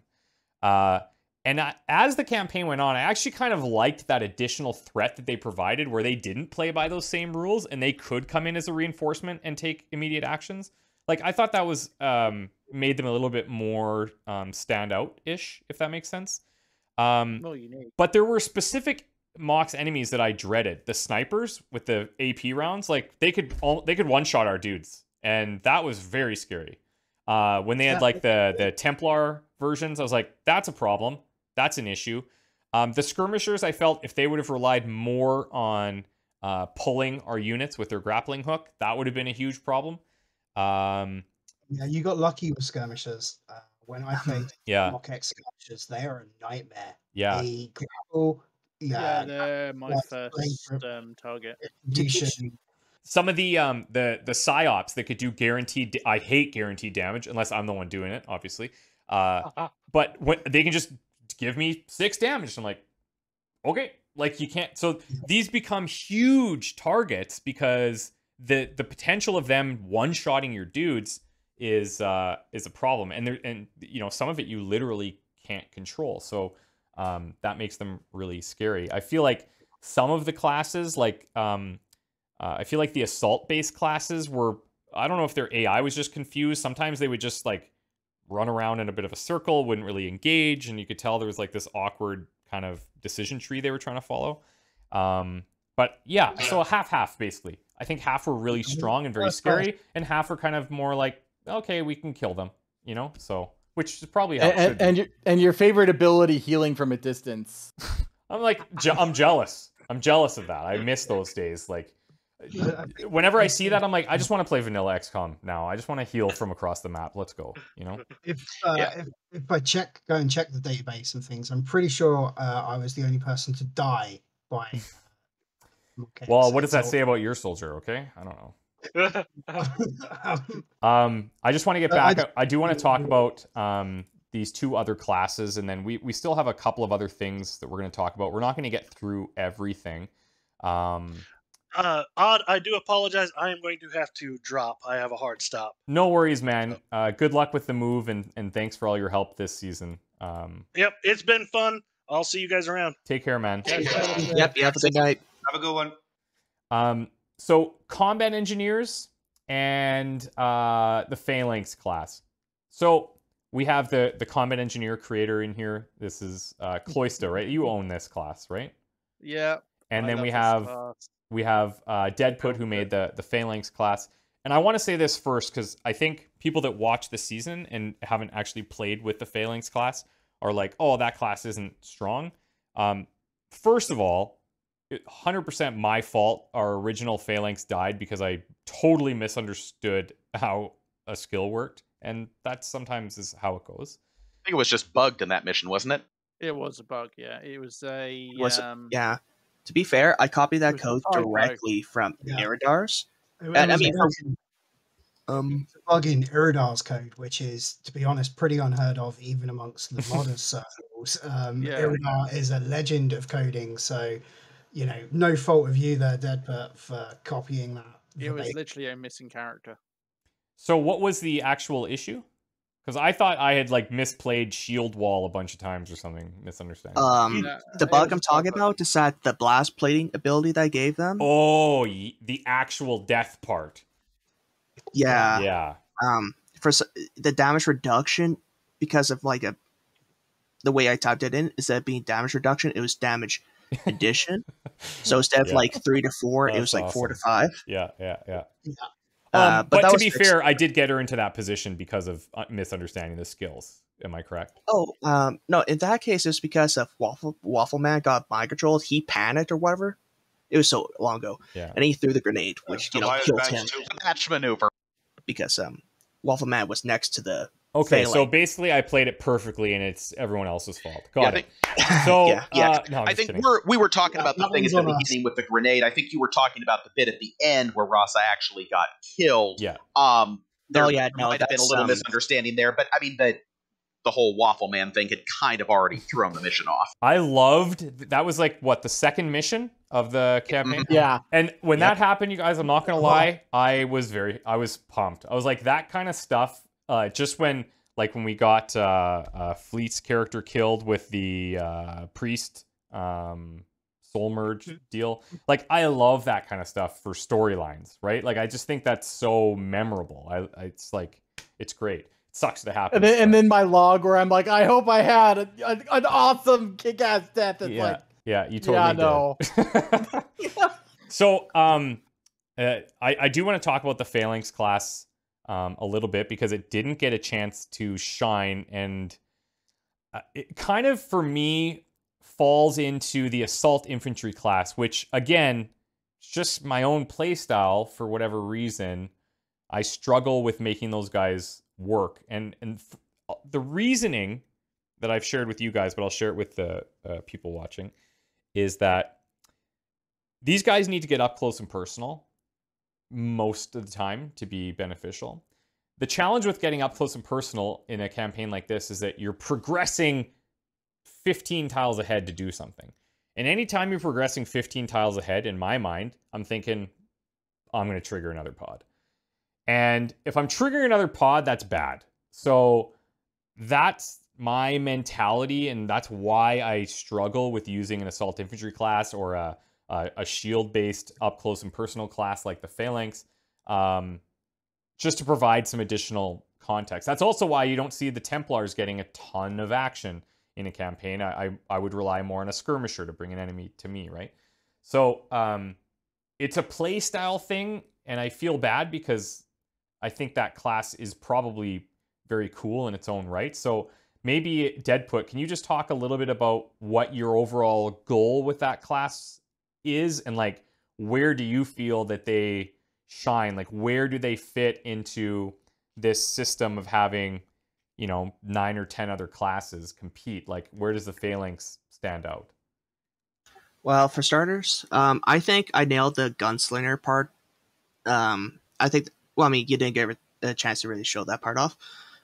But a big part of me wanting to make the Phalanx was, in base proficiency, there isn't really gunslinger representation. Sure, a marksman can use a pistol, but they don't have any special abilities to use it. It's like, why would you ever use a pistol instead of the sniper rifle, except when you're out of ammo? Right. And then the shield part was like, I wanted to have another support class. Like, I think that's part of. I think that's part of a minor problem where I might have okay, they're not assault infantry. I didn't want them to be offensive based with their shield. I wanted them to be support, whether that be supporting your other soldiers in the back, like say shielding a marksman, or being able to go up in front and tank stuff, trying to do objectives. Mm-hmm. Like say you don't have a tech specialist, you can't hack from far, but getting close up. We basically never had tech specialists anyway. I'm just kidding. Yeah. Yeah. I think a big problem was taunt, without using shield rework, which is what my class was made around. Mm-hmm. Yeah, because there's a lot of protected. A dodge and defense stuff is a big part of the balance. Yep. And without using shield rework, that throws stuff off, and then I had to. Yeah. I did some tweaks to try to make using not shield rework better, but yeah. I've heard good things from other people. Yeah, no, I think it's got a lot of potential. As I say, I think it's mostly a gameplay style thing. I think the one kind of disconnect that I have with it still is, if they are supposed to be really proficient with pistols, their aim, at least maybe just the ones that I had. Oh yeah, that's right. Their aim was really in Struggle Town, Yeah. That was another thing about not using shield rework. Their aim got penalized by not using it. Right. Okay, so maybe that's just maybe that's what I need to do differently, is make sure we use that shield rework with it, and that solves that problem. Yeah, one thing I do want to do is if we do use it again, I'm not sure if this will be update or 2.0 version, but I want to re-change taunt to like different mechanics without having to like lower defense, but still provide that, hey, shoot at me, don't shoot You at my made it friends. so that taunt was like the primary skill, right? Like that was, you wanted to draw fire. Yeah, I'm not sure about primary skill, but just like you need attention taken off from your 2 HP guy who's going to die, right? Right. Okay.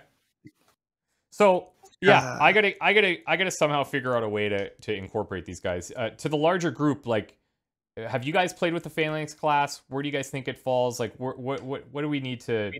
Is it a factor of being overshadowed by so many other classes? Is it just doesn't fit my personal playstyle? Like, what do you guys think? I think one of the things, and I really apologize for this, Dead, but it's on the rest of us for not catching the shield rework in the mod list. It's fine. Yeah. Secondly, I feel, unfortunately, the Phalanx just got overshadowed as a tanking style unit by Spark Pioneers. Yeah. While you bring that up, I think I might, from certain point of view, there might be like, oh, I undertuned them, but Toaster is exactly what I was trying to avoid when I was making the class. Like, balance was entirely like... Yeah. Well, you did avoid that, that's for sure. Yeah.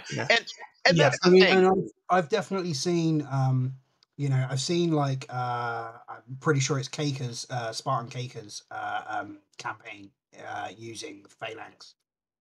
And when you go down that gunslinger tree and you actually get one to a decent high level, the amount of utility of pistol shots that they've got are... Who just dropped? Ant. Okay. He's back. And he's back. Welcome back. The amount of utility they actually have with the gunslinger route at the end for pistol shots is very similar. To give an idea of what that would have been like, is Odin in Leviathan. Okay. That's that same rough power level that the Phalanx can get to. If you take that route with them, a very, very good gunslinger. Correct me if I'm wrong. Did you not make some aim tweaks or something early on in the campaign? Was there some aim thing that was adjusted, or was it just defense? I do believe I adjusted some aim stuff. So like, because I seem to remember when any shot I would take was like in the 40s, and that was like a turnoff. But again, obviously you've talked about why that is. I was just trying to think of a... Yeah, I just think if it's a pistol-based class, they got to have better aim, right? So, anyway. Yeah, and maybe the other thing that factors into that is, low rank aim is always bad, but also most other classes you're used to using pistols with, like a marksman or a reaper or something like that, you're used to their high aim to begin with, and you tend to have them on high ground, whereas the Phalanx needing to get in close usually wouldn't get that. Yeah, that's true too. The thing is, with a pistol-based class, you either go for a straight standout in the open tank, which the Phalanx more or less is, or you do what I've done with my gunslinger, which wasn't in this season, but I'm hoping might make it if we do proficiency for season 8. Which it's a flanker. You're reliant on flanks and crits with a pistol because it's a low damage weapon, especially with weapon and item overhaul. There is some. I'll just say that the challenge with that, again, as soon as I hear like flanking, is that positional change that you need to make, and the opportunity cost of sending in some soldier to make a flank shot, but maybe triggering 6 to 10 other enemies. That's always in the back of my mind, and that's where I struggle. So I think maybe I just need to not worry about it. Who will flank the flankers? Right. Although, I will say, you can use stuff like demolition or grenades to, like, help open up and expose those soldiers. Like, I very much can't... Pistol-wise, I kind of envision Phalanx to be more like a picker-offer. Especially when you use the weapon item overhaul with negative armor shred. Like, you use somebody with shred or whatever, set them up to be taken down. Kind of like what Odin, right? Yeah, they're a very good finisher. I think I just went and had a look. some notes on Discord from somebody else, and one of the things that they said was opening up with a sapper, removing cover and shredding armor, and then following up with the phalanx to finish was the best way they've found to use them. Yeah. So that low damage, but it does make sense. But on the flip side, if you have to set someone up to take a shot that's out of cover, any soldier can do that. Do you know what I'm saying? Right. Yeah, true. I think That's fair. There's a reason I guess the use case. Claymore. Yeah, the use case there is if you've kind of got that set up and that enemy only now needs like 4 points damage. Yeah. Are you going to use the 17-point damage Frostcaster Bolt Sniper? Or are you because it's cool. Yeah, or are you going to use the perfectly positioned Phalanx who's already tanking, with just that little chip damage to kill that enemy? And I that's think he literally killed a 1 HP enemy with a 17 damage shot from the Boltcaster in Leviathan. Because it's cool. And they deserved it. But equally, killing something like an Avatar with a golden gun face-off is also very cool. One final major kind of self-criticism about Phalanx from myself is that let's take the Mother as an example. She's a really good support class. The bottom tree Phalanx was okay, so the top tree was more about for them being taken up themselves. I think their support for other soldiers is definitely part of their weakest part of their tree. And it's something, if we ever use Phalanx again, like, I do want to change it up. Like, a lot of Phalanx was, like, taken from perk packs and stuff because I wasn't knowledgeable on making perks myself. Yeah. But I should try making my own perks to, like, fit them in the defensive, like what I want to achieve in that goal. Yeah, I think the biggest piece of advice I can give, I'm not a modder, but I play with a lot of modded classes over the past few years, is to try and come up with an identity of what that class is and what their true purpose is, and then like be super intensely focused on making them like that. And we're going to talk about the combat engineer next, which kind of goes exactly opposite of that. But because it did that, has made it its own unique class. But I just feel like if you have a clear definition of what that class should be, it's going to make your other choices a hell of a lot easier. But that hard part is coming up with that clear definition, in my opinion. Indeed. I have, in the past, when I've made class mods, I've had easier time making classes that have like 2 class trees instead of like 3, like how Proficiency does. Yeah. So it is tough when you got like so many perk trees. It's not to easy. do. No, it's not easy. Making perks is definitely one of the hardest parts. I was gonna say Deadput, and this is obviously from somebody who also builds classes. I think the Phalanx's biggest issue is the fact it is trying to do 2 things at once. Yeah, I suppose. Yeah, it's trying to split being a tank and being a gunslinger, and not quite managing both.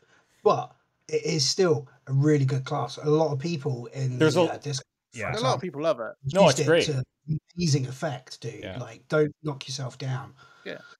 No, it's not. I'm not being too hard on myself. I'm just trying to be. I was just trying to grab myself, not like for sure think everything's all right or that this is the worst class that's ever been on the workshop. No. And it's not. And like I said, a lot of the at least how it showed in my season was on me personally in my playstyle, and that's not a bad thing. It's just that's how it is.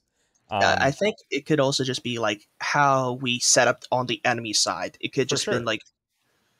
Like it was bad for like assault infantry. It's basically anybody that need to be close. It just wasn't a good time for. Another thing that we did have a dark event where like every enemy got like armor and stuff, and because that their pistol had like it's negative armor pierce. It's I don't know, very confusing, but that also further kind of hampered their possible usefulness, right? Yeah, I think probably an overabundance on mutant style enemies as well. Yeah. It's really hampered because You that really counter. need big damage. Yeah, and the counter attack on melee attacks, that was a big contending factor to being able to use the shield bash on the phalanx effectively. So, Deadput, thank you so much for making the class. First of all, it's definitely a class I want to try again and try to work it in because I think it's got a lot of potential. So I'm very excited to see where you take it. And thanks for all the work on that. To all the YouTube commenters that will likely be there, if you got your own feedback about how trying to improve that kind of thing, because I do still want it to be half like pistol based and half shield based. Yep. Like, send me suggestions, right? Whether on the mod page or on Discord, whatever. Just send me suggestions if you got any really good ideas. Awesome. Let's get into the combat engineer. I don't think we need to spend a ton of time on this.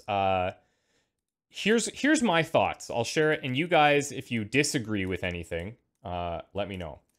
Combat engineer is essentially, and we've talked about this internally a lot, jack of all trades, master of none. That is kind of the design philosophy. Would that be fair to say, Cloista? Like, is that where you land on that? It's a tank and crowd control class. It is built to effectively be the perfect sixth member of a squad. Yeah. And I would think that I will say that I think that it is. Thinking back to like the Leviathan mission, if you guys watched the whole video, at the end I kind of lamented a bit about bringing a sapper because very limited consumables. The way I run them with that shotgun is like I use that for the guaranteed damage, or maybe I'm getting up close and personal when the opportunity presents itself. But in almost every situation throughout Leviathan, a combat engineer would have provided a lot more than the sapper did. That said, I do feel like the class is a little bit too strong. It almost does too many things. Because by the time they hit like middle rank, the jack of all trades, master of none kind of falls apart a little bit because they're a jack of all trades, master of most, right? They have the exact same suppression ability as Marines, which makes like that's the core Marine thing. Sure they do. No, they don't. Don't they? They don't get No Man's Land in their main trees. Okay, No Man's Land, sure, but... Well, okay, they don't have every perk, but they're not exact copies. That's not what I'm saying, but the strongest part, arguably, of a Marine is that they can disorient on suppression. Yeah. Right? Yeah. And so can combat engineers. I'm just trying to draw, like, likenesses, right? They have a lot of explosives, similar to a sapper. Then they can also... carry a heavy cannon. They have a flame gauntlet. They have defensive mines that they can drop. They have a lot of shields. They have pretty high mobility. They're strong. They're a strong class, and they're fun to play because of all of that stuff. But in my opinion, if I had to rank classes in terms of like OP-ness, don't take that out of context. Combat engineers are going to be up there because they just have so much that they can always contribute in every fight. Do you know what I'm saying? I think one of the main drawbacks of combat engineers comes to if you're in a long engagement, keeping up their toolbox becomes a real challenge. If you take, and I've had this personally, combat engineers on an Avenger defense, you think it's a really good idea. Oh, they've got all these cool toys and stuff I can use. Mm-hmm. And then 7 rounds later, and you've still got 30 enemies to go, and you're down to 1 flamer left and a cannon. Mm-hmm. And you're like, But you still have that cannon. And I think maybe that's like a subtle tweak. I'm sure you've thought about it, but is there a reason that you went cannon instead of rifle for balancing purposes, just to kind of maybe limit them a little bit more? I'm just curious. Bearing in mind, it's not just cannon. They also have option for shotgun. Sure, yeah. And they have the cannon. They actually have the cannon is technically a negative. Okay. Because if you're running YO, cannon reduces their mobility. They need their mobility to get in position for their flamer. So you're Yes. balancing the use of one versus the use of the other. I could see that. Right, although they've got tons of inherent mobility to make up for that. That's exactly the point, yeah. So, yeah, because unlike Marines get really hit pretty hard with the negative mobility. Well, that's never much of a issue with combat engineer, and it's not even too bad because if I recall, combat engineer could use their flamers through cover as well, right? It depends on because it's technically the heavy weapon. It goes round. It depends. If you're using the heavy weapon tweaks mod, it will go round the cover. If you're not, it won't. So that's also an unintended interaction. Right. But you've also got to the fact that yes, up until they get it's up until you get to that point where you get the option for Shred on the Flamer or Anti-Armor Doctrine. They're nearly useless against mechs. Yeah. Yeah, that's fair. Yeah, that's true. That's one of their downsides. I mean, they have the idea is they have their counters. Yeah. There's just few of them. That's the thing. Yeah. But here's my thought as far as, usage and competition. Close, you were talking about wanting them to be kind of the perfect sixth member of a squad. I think in a lot of ways that worked. I mean, combat engineers saw a lot of use in terms of how many different mission appearances they had. They were actually slightly ahead of marksmen.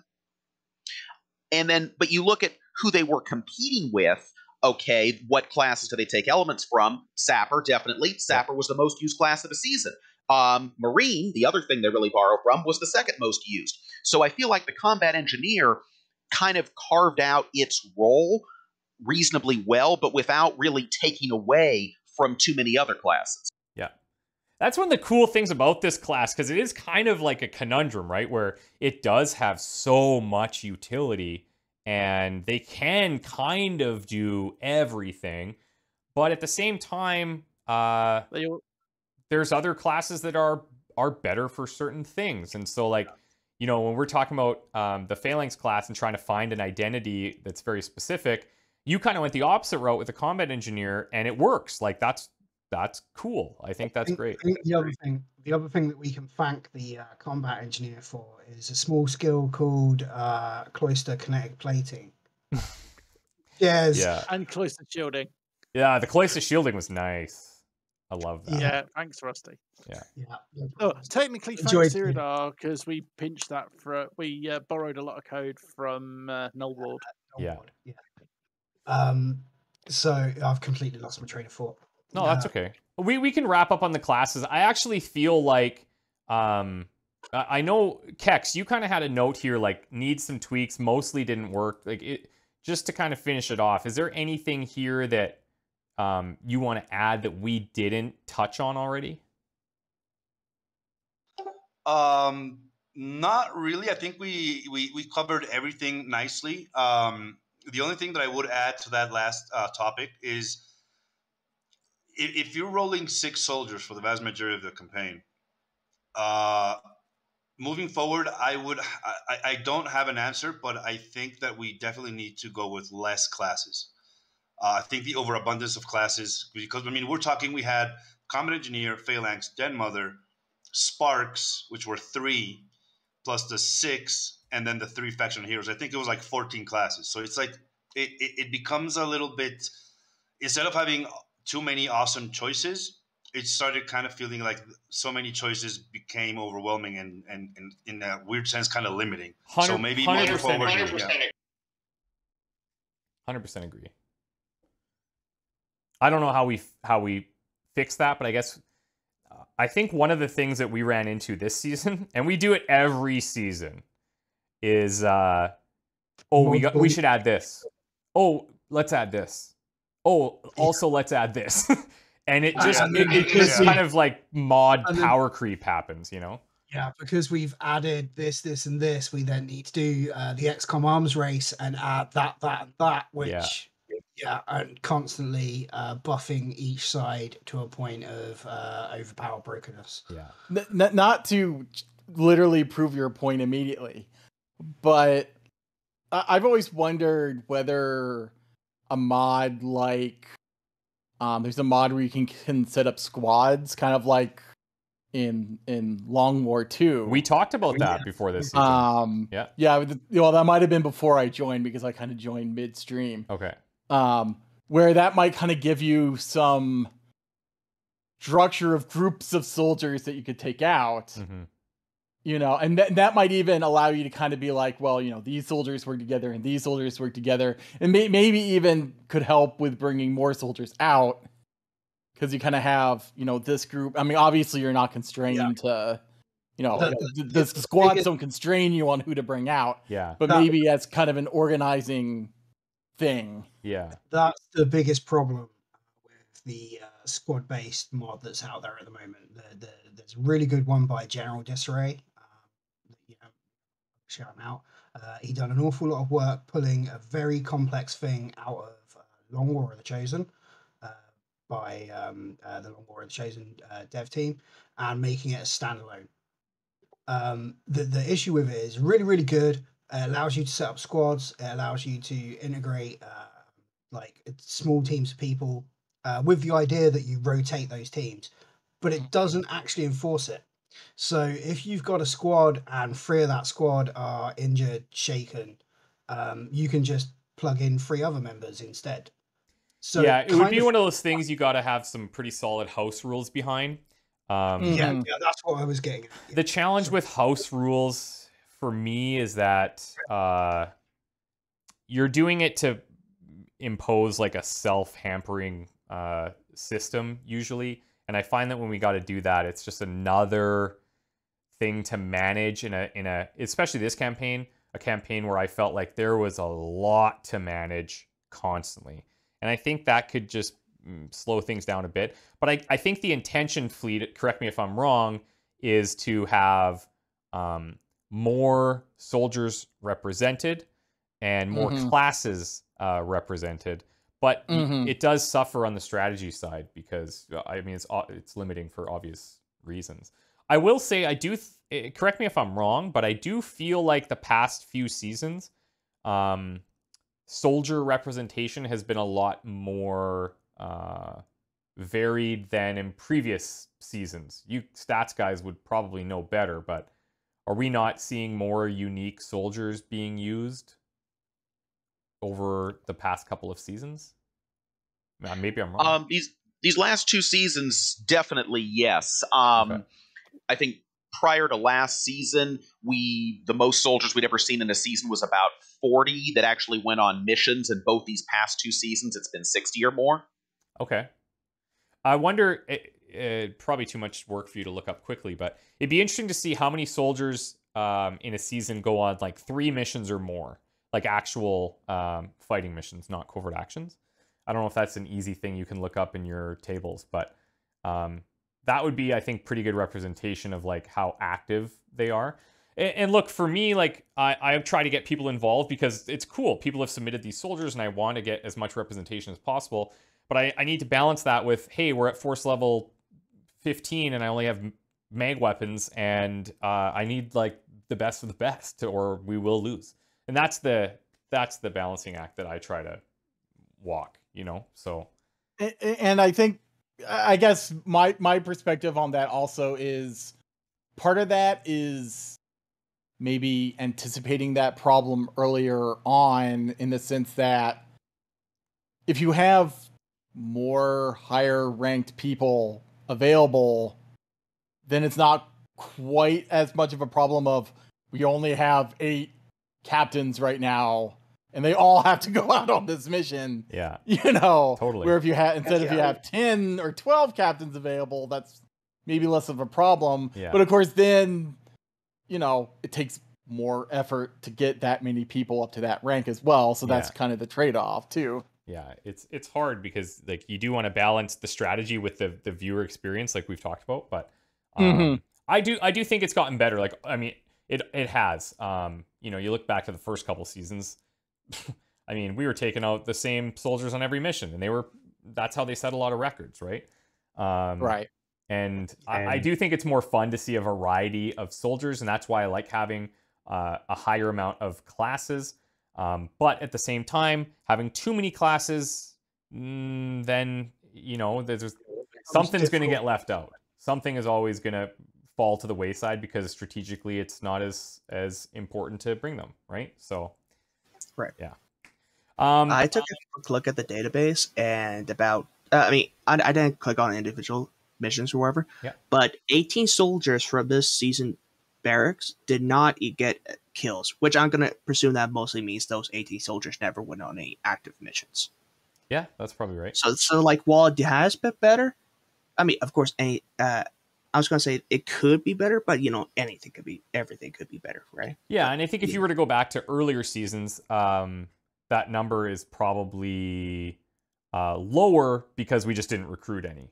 You know what I mean? Like, and also, covert infiltration totally changes the way that you play the game, and like, it's unavoidable to have covert op bots. And I kind of love that, you know, every season there's one of those guys like Bobo, you know, that just kind of becomes that role. So that's kind of fun. Classes, are we good here? We're gonna move on to like our final kind of section here. You guys still good for energy? Are we okay to wrap this up? Everyone's alive? Yeah, 100%. Rusty, are you still okay over there? Yeah, 36-hour day. Yeah, I'm doing great. Okay. Yeah, I just need to refill my water. Yeah, no problem, man. Yeah. You know what? I was going to go as well. I'll be back in like 30 seconds. Yeah, no worries, man. So, enemy variety, I think we all agree that, yes, this has been probably one of the best seasons for enemy variety. If we look at more of the macro and we analyze like specific missions, could there be, you know, some more variety within any given mission? Yeah, maybe. But over the course of the campaign, I feel like it was really good. Especially the Muton department, Venators. I hate that unit. The Black Ice Codex was cool. The Psy Bursters were, I hated them as well. And when I say hated, I mean like that's a good thing. Like when I hate them, that means they're good. They did their job. Yeah, they did their job. The rulers were really annoying to deal with.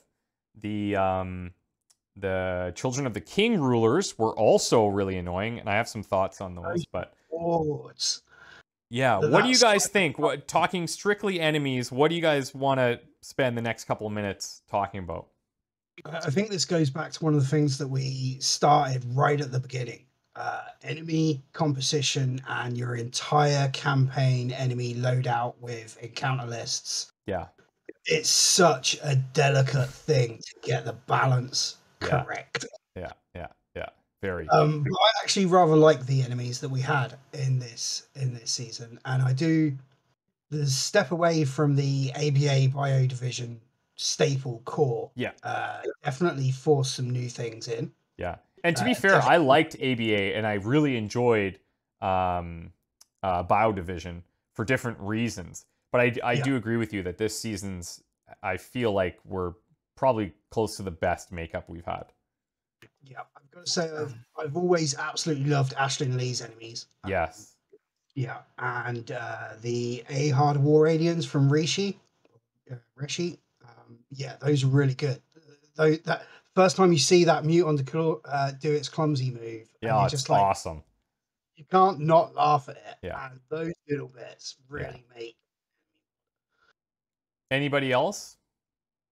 Oh, on topic of alien rulers. Yep. Oh man, it's so many little small things that like end up creating such a terrifying experience, especially compared to the Chosen. Mm-hmm. Like, let's say a ruler regen. Good idea for like vanilla scaled encounters, but I think that was one of the biggest contributions to annoyance of seasons, because even when you like make them piss off to wherever they came from, they come back, it's like, hey, I went to the doctor and everything's all fixed up. Yeah. They're coming back pretty strong. I really struggled with rulers more than ever this season, I feel. Well, you only killed one of the original rulers, I think. Well, thanks for rubbing it in, Fleet.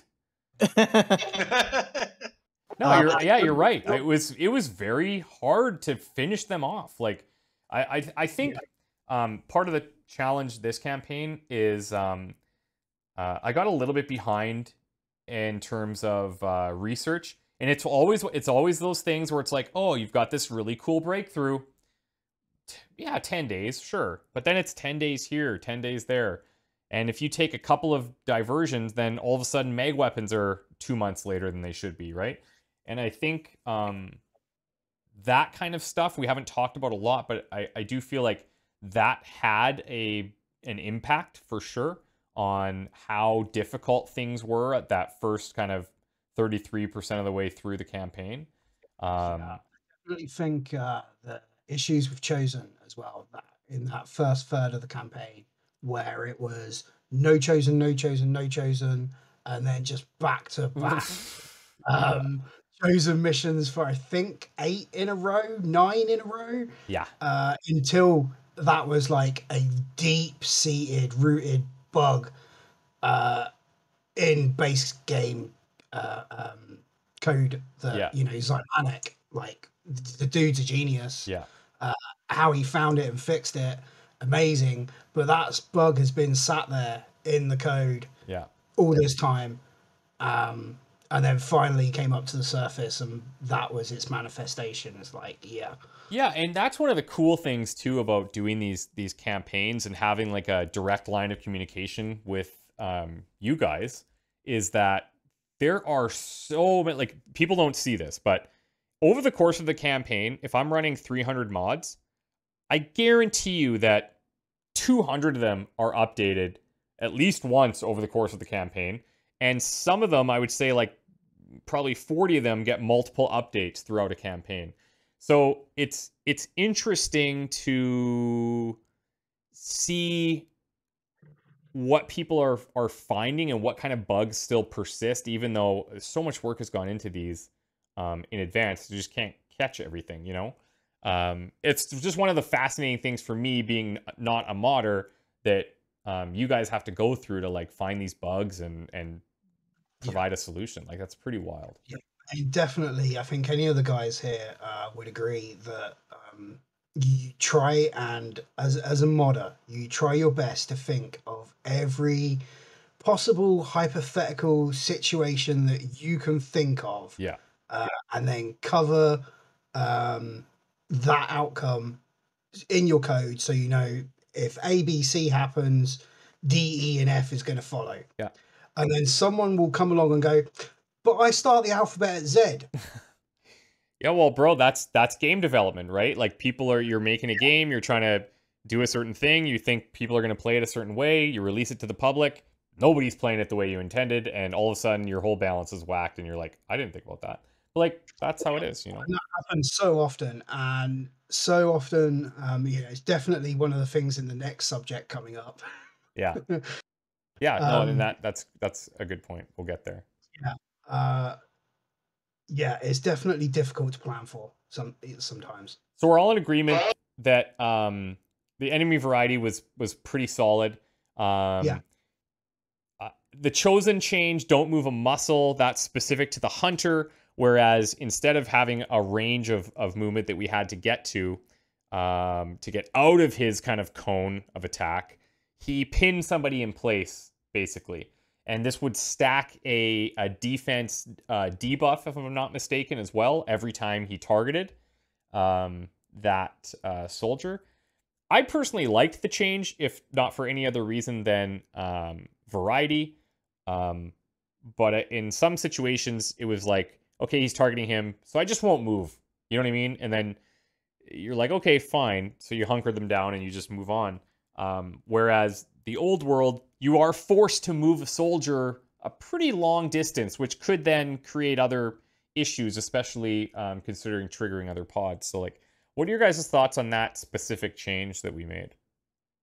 I love it. Personally, in my own campaigns, it has made a big difference because, like yourself, I also run diverse aliens and a pretty nasty yellow alert. So to me, what that means is, I might hunker down, but I have, like you, I'm like, okay, I got 27 enemies. Yeah. So now, and this one's pinned down, and now my job is I gotta whittle down that number because whoever's remaining is going to shoot at that one that's pinned down. Yeah. So I have to make sure that they survive. So I really like that change. And overall, yeah, I think that the variety has been amazing. Mocks, the additions, the removals, I think everything has been great. The only thing that I think we can still work on, just in terms of maybe variety or better functionality for moving forward in the future, are the rulers. Mm-hmm. Just see what we can do in that department, because I think everything else has been pretty cool. Do you guys feel that rulers, like difficulty wise, let's talk base game rulers first. Do you guys feel that they're like challenging? Because I do. I mean, I struggled with them a lot this season. I normally actually find them a pushover. Yeah. That's because I've played the game enough now that I know exactly when to expect them. I know how to, read, oh, it's been 3 missions. This one's going to have the Viper King on it. So what do you, in your opinion, what do you think I personally struggled with the rulers this season? I think this season, it was basically from where we asked you to switch off integrated and story missions. So having the rulers roam free was a bit of a shock to the system, especially when, Force level 4 and the Viper King comes around and you're still on ballistics and completely not planning to see him. Yeah. Yeah. That's it's fair. always a nasty shock. I don't quite know what to be done going forward to fight them, but that's also the intention of the rulers. They're meant to mess you up. Yeah, for sure. And I do feel like having them not locked to a facility is, in my opinion, more enjoyable because it's a surprise and it's like you never know what to expect. What Fleet? I'm curious on your opinion here because I know you might get the Circuit Queen mission with 7. By the way, I need to go. Okay, thanks for coming, man. See you later. Have a good night. See ya. Have a good day, here. Fleet, do you have any thoughts on rulers? Actually, I think the rulers did pretty well this season. Mm-hmm. I think one of the things, you asked what kind of maybe made them difficult for you to handle this time. Yeah. I think Yellow Alert kind of made, if you're facing the ruler and also, by the way, 8 other enemies are running at you. Yeah. You kind of have to divide your attention where normally you might just be like, focus the ruler. Yeah. So a lot of times instead of trying to get maximum damage on a ruler so you can maybe set them up to kill next time, it was just like, get them away. Yeah, get so the gate up and then I can focus on not dying. Yeah. Definitely, yeah. Strangely enough, the same issue you had with Mokek, with Exalt. Yeah, exactly. That's a good point, yeah. So it all comes back to Yellow Alert. That is the problem. Got it. Yeah. That is the brilliance of it. I think that's the strength, because I think in a very similar fashion, both the rulers and the chosen, what makes them challenging is the fact that you have to deal with them and other enemies. Yeah. That's why I think that the assassin is the quote unquote harder one of the 3, because out of the 3, she's the only one that dives in to fight you while you're facing 6 and other mutants. she's guaranteeing hitting you. Yeah, for sure. While the other 2 just stay at the very back. So it's like, okay, so let me kill these 17 mutants and 12 sectopods, and once you're done, I just wish there was a middle ground where, like, I just want Yellow Alert to maybe be less aggressive. Maybe sometimes I am just fighting one pod and then I get to move on. Or maybe sometimes I'm fighting a pod and one stumbles in and then I'm fighting it. But like the way that it is currently, it's just I'm fighting every pod in the same spot on every mission, right? So it just that comes back to that, unfortunate bane of modders, which is that, balance is hard. Yeah. No, it is. Yeah. I mean, I think that is the key message that I want people watching and listening to kind of take away from this is like, this stuff is not an easy, like, just do this and it's going to work, right? We want to kind of share this as a behind the curtain thing. And I think that, that's a very apparent throughout our discussion that it is hard to do. Let's maybe use that to kind of springboard into the next section, because psionics, in my opinion, last season, we saw how strong it was. The clarity of mind into double null lance that everybody hated, that I kept doing because like it was 40 damage. Why would I not? It works, exactly. It works, yeah. That was strong, and you guys took a lot of feedback. Like, I remember a lot of discussions and a lot of comments that I read on the Steam page and on Discord about how OP it is and whatever. Keep in mind, it was fun, right? And like, I will always lean towards something that's fun and OP versus something that's boring and OP. Like, you really nailed how fun that was to use that system. So you took all this feedback and you implement this will drain system, which in my opinion was super smart, the right way to do it. And for a first implementation, pretty well implemented. Like, I thought that it went off without a hitch. I didn't run into any bugs with it. I felt the idea of it was that I can't just be spamming psionic abilities all the time, every single turn. And you could feel that if you had a longer mission, like, oh crap, I literally can't cast anything. What am I going to do? I got to suck out some willpower from somebody else. So like, do you guys want to talk about that a little bit and where you think that mod stands currently and what you kind of hope to do with it going forward? So one of the first things I'd like to say is I can't believe in the entire season you hit a clarity coma once. Okay, stats guys, how many times did I try Clarity of Mind? Do we know? Probably not. I don't know. I would have to go Don't know. I honestly don't not think that it was many. that high though. Like, maybe I did a Clarity of Mind maybe 10 times.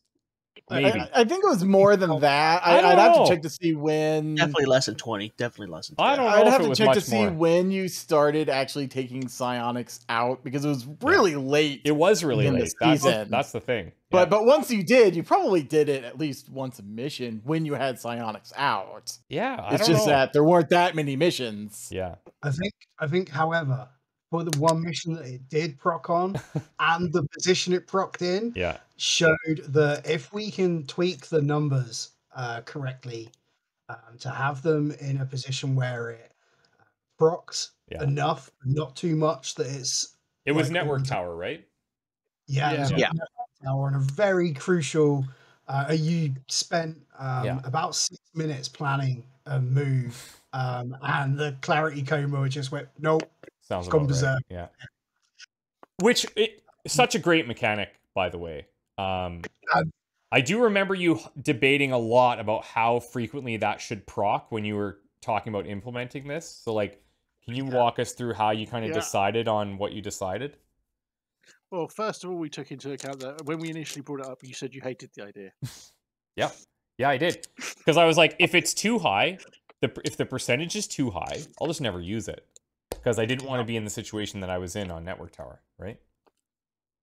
Yeah, I think the issue, the definite kind of balancing issue with Clarity of Mind is it's a ridiculously overpowered perk. Yeah. You know it is. Yeah. And it's designed to be. When you consider what you're giving up strategy-wise to get someone there, the resources to build the PEC set, well, the research, the resources to build it, the upgrade, the time to train someone, and then to actually take them out. Yeah. But for the perk. And having it tiered across combat intelligence. Oh, what a genius implementation. One of my favorite things I've seen in the entire game, by the way.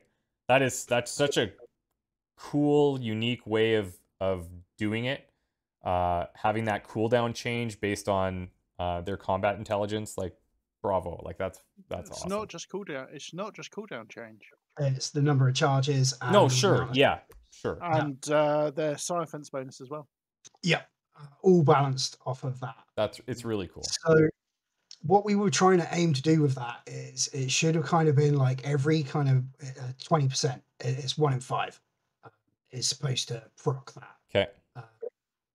With mitigations from the player. Like Solace would have negated it, and Mind Shield would have negated it. So if you were taking out someone on low will, equipping them with a Mind Shield would have, stopped them going crazy from clarity. And you are, the times when you're planned to kind of use clarity of mind, and this is one of those things I was saying, like you can plan as much as you want, but someone might just not play that way. One of its other purposes is to top up your will. So the idea behind that and the incentive behind making it top up your will is that you're going to use it when you're at low will, which makes you more susceptible to getting the clarity coma in the first place. And you still get the will top up back. So when you do get your soldier back, you can continue doing what you're planning. But it's just that break interruption in, F it, what am I going to do now? Yeah. And that's what we were trying to capture with the clarity of mind changes in PEXM. So what's the next evolution of this? What did you learn from the campaign and from feedback that you're hearing that you want to implement? So one of the things that Cloister and I have been discussing recently is we think that the flat rate 15% will per any psionic ability is too easy. It's too easy.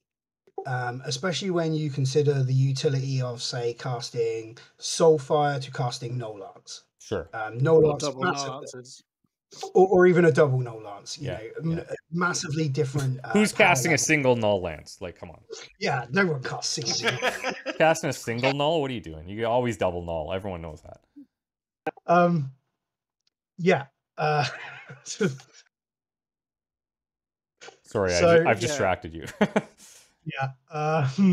So you want to make it harder to cast stuff. So we want to make it harder to cast. And one of the ways that we've come up with doing this, and we're testing it at the moment, which is one of the things I'll say, like PEXM is one of the biggest mods I think Cloister and I have. And before it even gets to the public, we've got a whole Discord server that we test on, like 20, 30 of us pass this mod around. It goes through several dev changes in between each public release. Yeah. And there's, code is scrutinized over, it's optimized. We try to make it as bug free as possible, as crash free as possible, and think of everything we can. And that's before it even gets out to the public. Yeah. There's a rather large process there. And what we want to try and do is, and what we've discussed is that the gems are going to be tiered.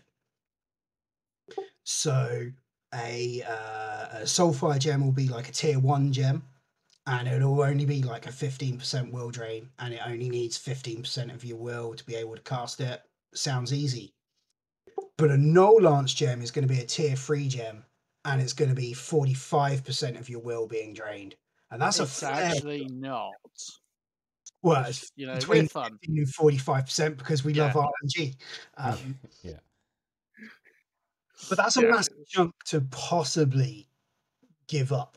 And if you're at like 100% will, fair enough. You might get that double No Lance. Yeah. But you just might not, because you might get drained completely and have to readjust your plans. Yeah, because even though when you clarity and it becomes free, that's only in terms of action points. It's still draining your will, right? Yeah. Yeah, still draining your will. And your clarity of mind is replenishing a small amount of will as well. 20% at the moment, I think it is. Set 20% range at the moment. Okay. So we've got it set flat at the moment. Actually. Yeah, so I think you guys are literally a couple tweaks away from perfecting this thing. It's really fun to play with, and yeah, I think having the tiered structure, like being able to mind control, dominate someone, null lance somebody, that flaming lance was pretty cool. There's some in there that are less powered, so they should require less will. I think that's the right approach. I think that's awesome. Like it's really cool to see the evolution season to season for that, because now it's like a no-brainer mod for me. Like I would never not use it, Thank you. Well, thank you. I was going to say we've our one big challenge with balancing PEXM, of course, is the fact that this is 3.0 it's still technically 3.1 at the moment. Yeah. Bear in mind, I created 1.0 on my own 3 years ago. Yeah, Then that's I crazy. thought, well, I wanted to do 2.0. Spoke to Rusty. He was like, that's a really cool idea. We got 2.0 out. And then we immediately started talking about what we wanted to do with it. This crazy idea of, hey, no one on the modding scene at all has created a brand new Avenger facility from scratch. Yeah. That alone was a massive amount of work. I'm project lead. I'm allowed to be demanding. And finally, it has people in it after 2 years. Yeah. Yeah. Thanks. Yeah, but that's cool. Like, you guys just continue to improve it every time. Polish like that go into a mod that, you know, those little things aren't really kind of considered. No one kind of considers the time that goes into doing the stuff like that. Yeah. Or the screenshots that go on the Steam page, or, you know, Kex will probably say this, you know, Kex, how long do you spend making the previews for like your clothing packs? Oh, those are probably an entire day. Sometimes I spend like a session just of 10 to 12 hours just taking pictures for the mod presentation. Yeah. So that's like a bit of a behind the scenes of making a mod. There's a lot more to it than most people kind of realize. Just one question regarding the psionics, like open to everybody. One of the goals and the changes that we had between season 6 and season 7 was diluting the gem pool with lesser gems in the goal to kind of scale back that overpoweredness. Do you guys think that we succeeded in that department in terms of adding more lesser gems so that we diluted the pool? Do you guys think we succeeded there? See, this is actually something I was going to try. I was about to come on to. No, because I was going to say, one of the biggest problems we have with balancing it is, yes, we're supporting so many more perk packs. Yeah. And even with that variety, we still can't compete with Odd Luck. Yeah, and definitely, like, one of the goals of PEXM is it's a framework. We have tried our best to not touch any other author's actual perks. They're just included as, you know, rolled into a gem, able to put on a Psyamp as they are. No further changes from PEXM, because it's not on us to adjust the other perk. But we also want to be able to use all these other awesome perks that other mod makers have been making that they haven't managed to cycle into like a class or into their own systems. Mitsurugi's perk packs are key and an obvious one there. He's got so many psionic perks. Yeah, definitely. PEXM's the only one that uses them. Like Mitsurugi is a really, really good perk content creator, a really good ability creator, but hasn't got much that puts those perks in. You need a vehicle to deliver them, and that's what you guys have made. And that's what we're trying to do with the psionic perks in PEXM. I will say to address the variety thing is, like, I felt like there was more variety, but when something like when an S tier gem comes up like Null Lance or like a Domination, you're like, oh hell yeah. You know, of course. And you know, there was a lot of like the fire-based ones. There was an acid ball, a fireball, the acid ball, which for some reason didn't work. I don't think I remember using it one time and then never bringing it. It's a bit of a weird one. It only does shred. It does shred and acid damage. But yeah, when I casted it, I just didn't do anything. But I don't know. I felt like the gem variety was better, but you know, at the end of the day, when you get these ones, you're gonna use them. So I know we added that in hopes of finding them fewer times, and we probably did on the whole. But we found like 2 dominations, a mind control, which I actually think now is stronger than domination because of yellow alert. Right. Some of my favorite ones were like I keep wanting to call it soul merge, but what is the one where you like give the extra action and the stat boost? What's that called? Soul merge. That is soul merge. Oh, it is soul merge. Okay. Yeah, I feel like that's one of the most OP gems for whatever reason. It's just very strong. I'm sorry. Okay. 2 things. about gem variety, I feel like one of the only ways to really enforce that, which I mean, whether it's good or bad, is if you could only have like say one gem at a time, or you could only research one gem at a time. You can maybe find multiple in the field, but You um, can Oh, one at a time. right. can I But the can other I thing, suggest something? Mutually exclusive gems would be a good thing, I think, to work forwards. well, one more thing on before you speak. Yeah. The other thing I was thinking is that a lot of like the strength is that you could just freely remove your gem from a psionic at will, like at any time. Same with like weapon attachments, right? Mm-hmm. Like I think Maybe gems are a more lot. permanent.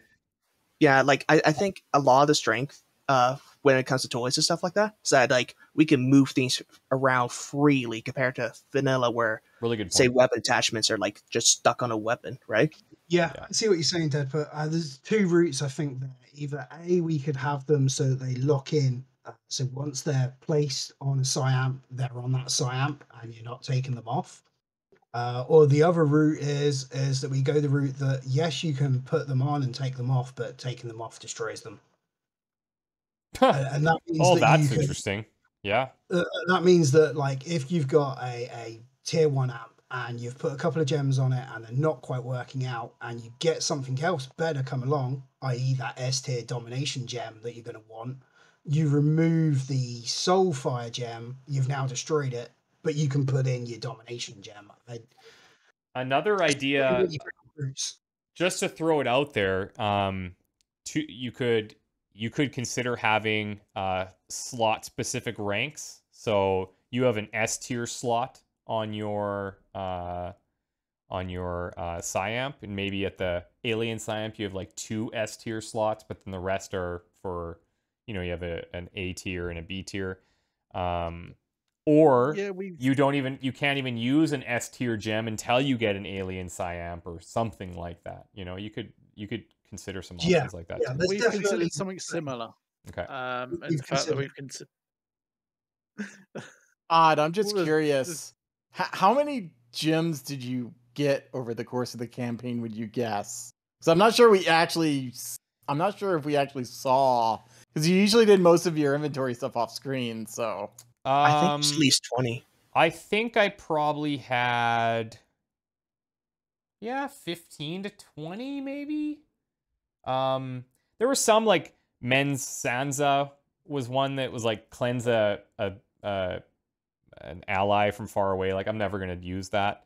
There was the blending one that I was never gonna use. Blend's great. Oh, I'm sure it is. I would Right. much rather take null lens. Yeah.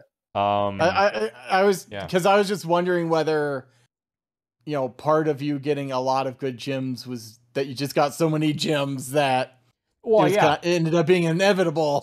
So I think the last point that I was going to make for this is that I do feel the research time to get a new gem or get a new PCS is a little too quick. I feel like it's too easy to just keep pumping out gems and PCSs behind the scenes without me having to do anything. And that definitely makes makes things a bit easier for that department. That's fair. Also grows exponentially in this version. What's that? Sorry? The research time for gems and PCSs in the version for this season grows exponentially. So each time you do it, the next time you do it will take longer. Okay. I didn't feel the impact of that, but it could be because by the time we got to Psionics, I was in that later game phase where I wasn't taking as many missions and things were kind of progressing a lot. Like that's one of my criticisms of Covert Infiltration, the way it stands right now, is when you get to that end game, you're just you're just taking core missions. Like you don't don't have to fight that battle anymore, right? So a lot of time can pass. But that's for another day, I think. Guys, I think we've covered off a lot here. I know on the screen, if you're paying attention, there's a season 8 Christmas list here. And I don't think we're going to have time to get into that, but I do think we're all on a pretty similar page in terms of what worked and what didn't, and that can give us some direction to start another campaign in many months' time here. But in terms of any closing anything is, I'll just maybe give everybody a chance to say something. But if you don't have anything to add, totally cool as well. Deadput, is there anything you want to add before we wrap it up? This is our 1 hour call, by the way, that is now almost 3. Yeah. Yeah. Really? No one is surprised. Plans never go through. Anyways, there is one thing that I can think of at the top of my mind. Maybe others will cover other stuff later. But this is what I was thinking. Going back to MLCX, the submissions versus all stars thing, like, what specifically submissions, and maybe like how we mix that with all stars is like, if we were to use MLCX again, will we still continue to use submissions or go back to just all stars?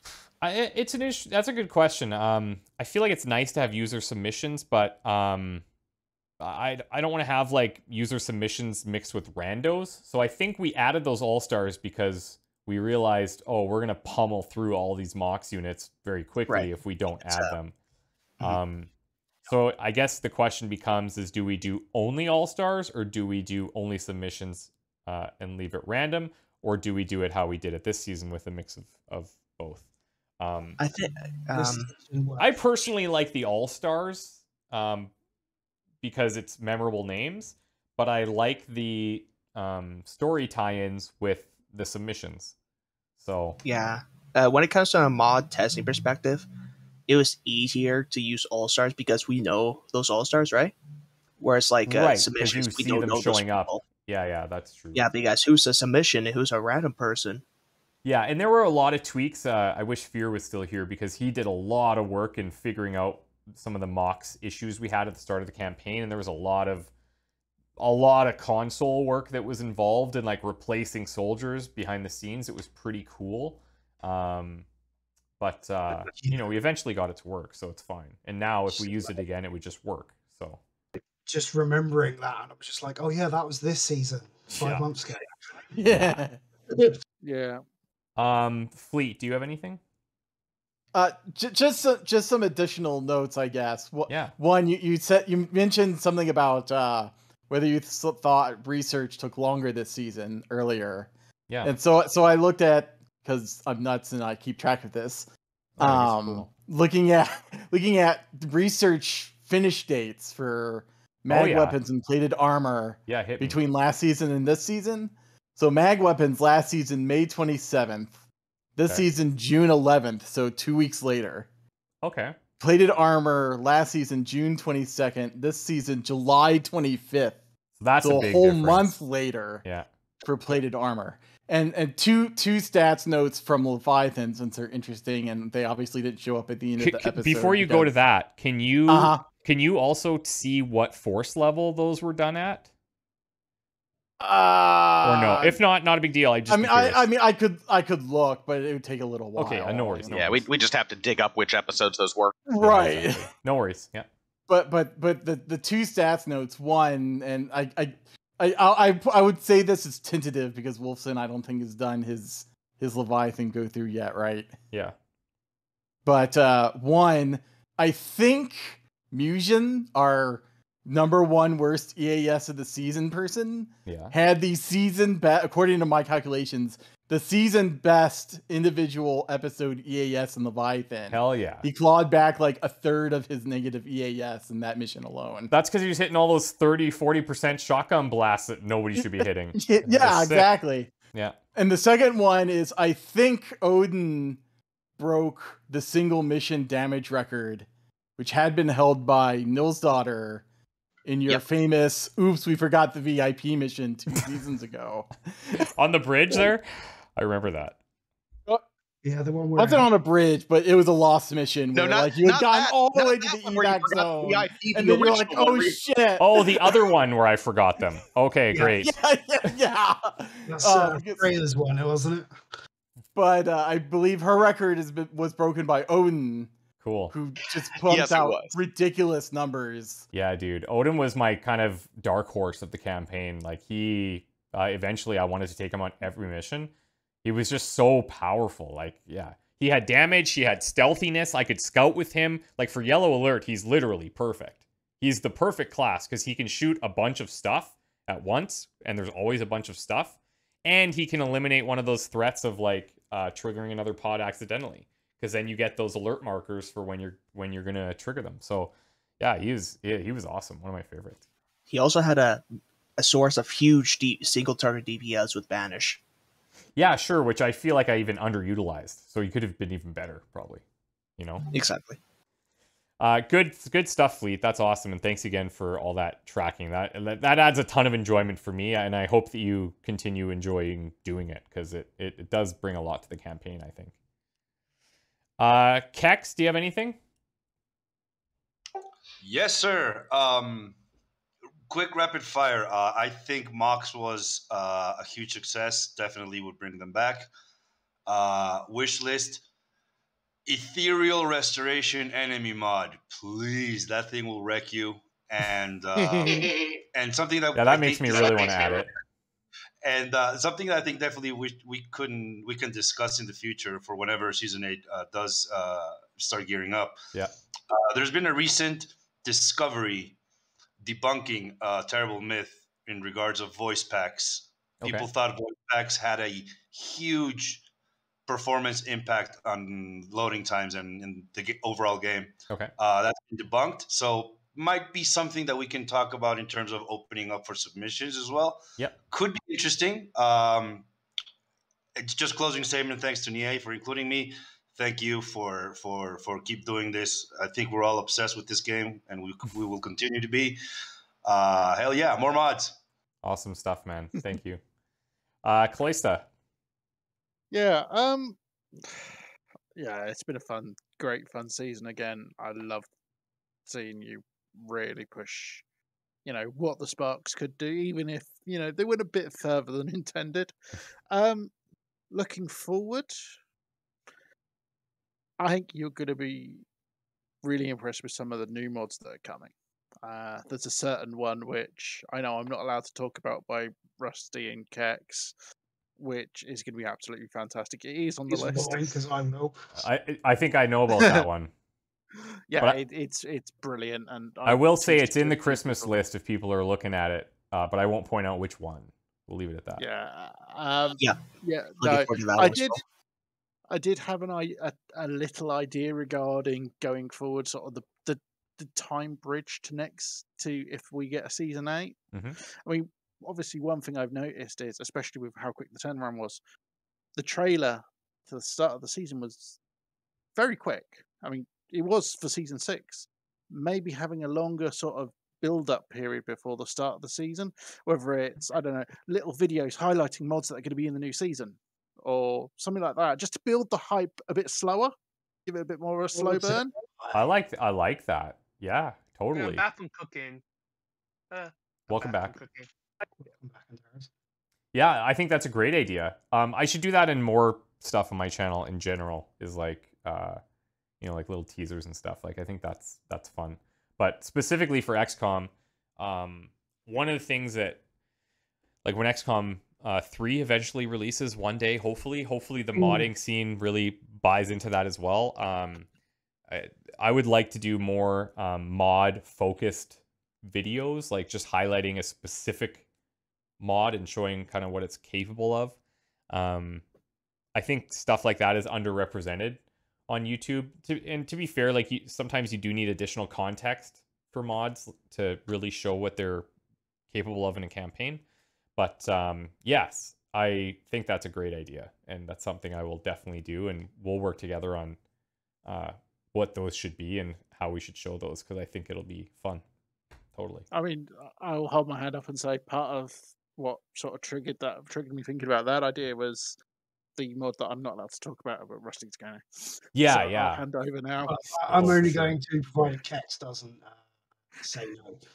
Yeah. Rusty. So we're doing the Christmas list at the moment? No, we're just doing a quick round table to wrap everything up. And Tara, since you're here, do you want to start? Do you have anything you want to add before we wrap up the episode? Not really. How was your dinner? Good. Good.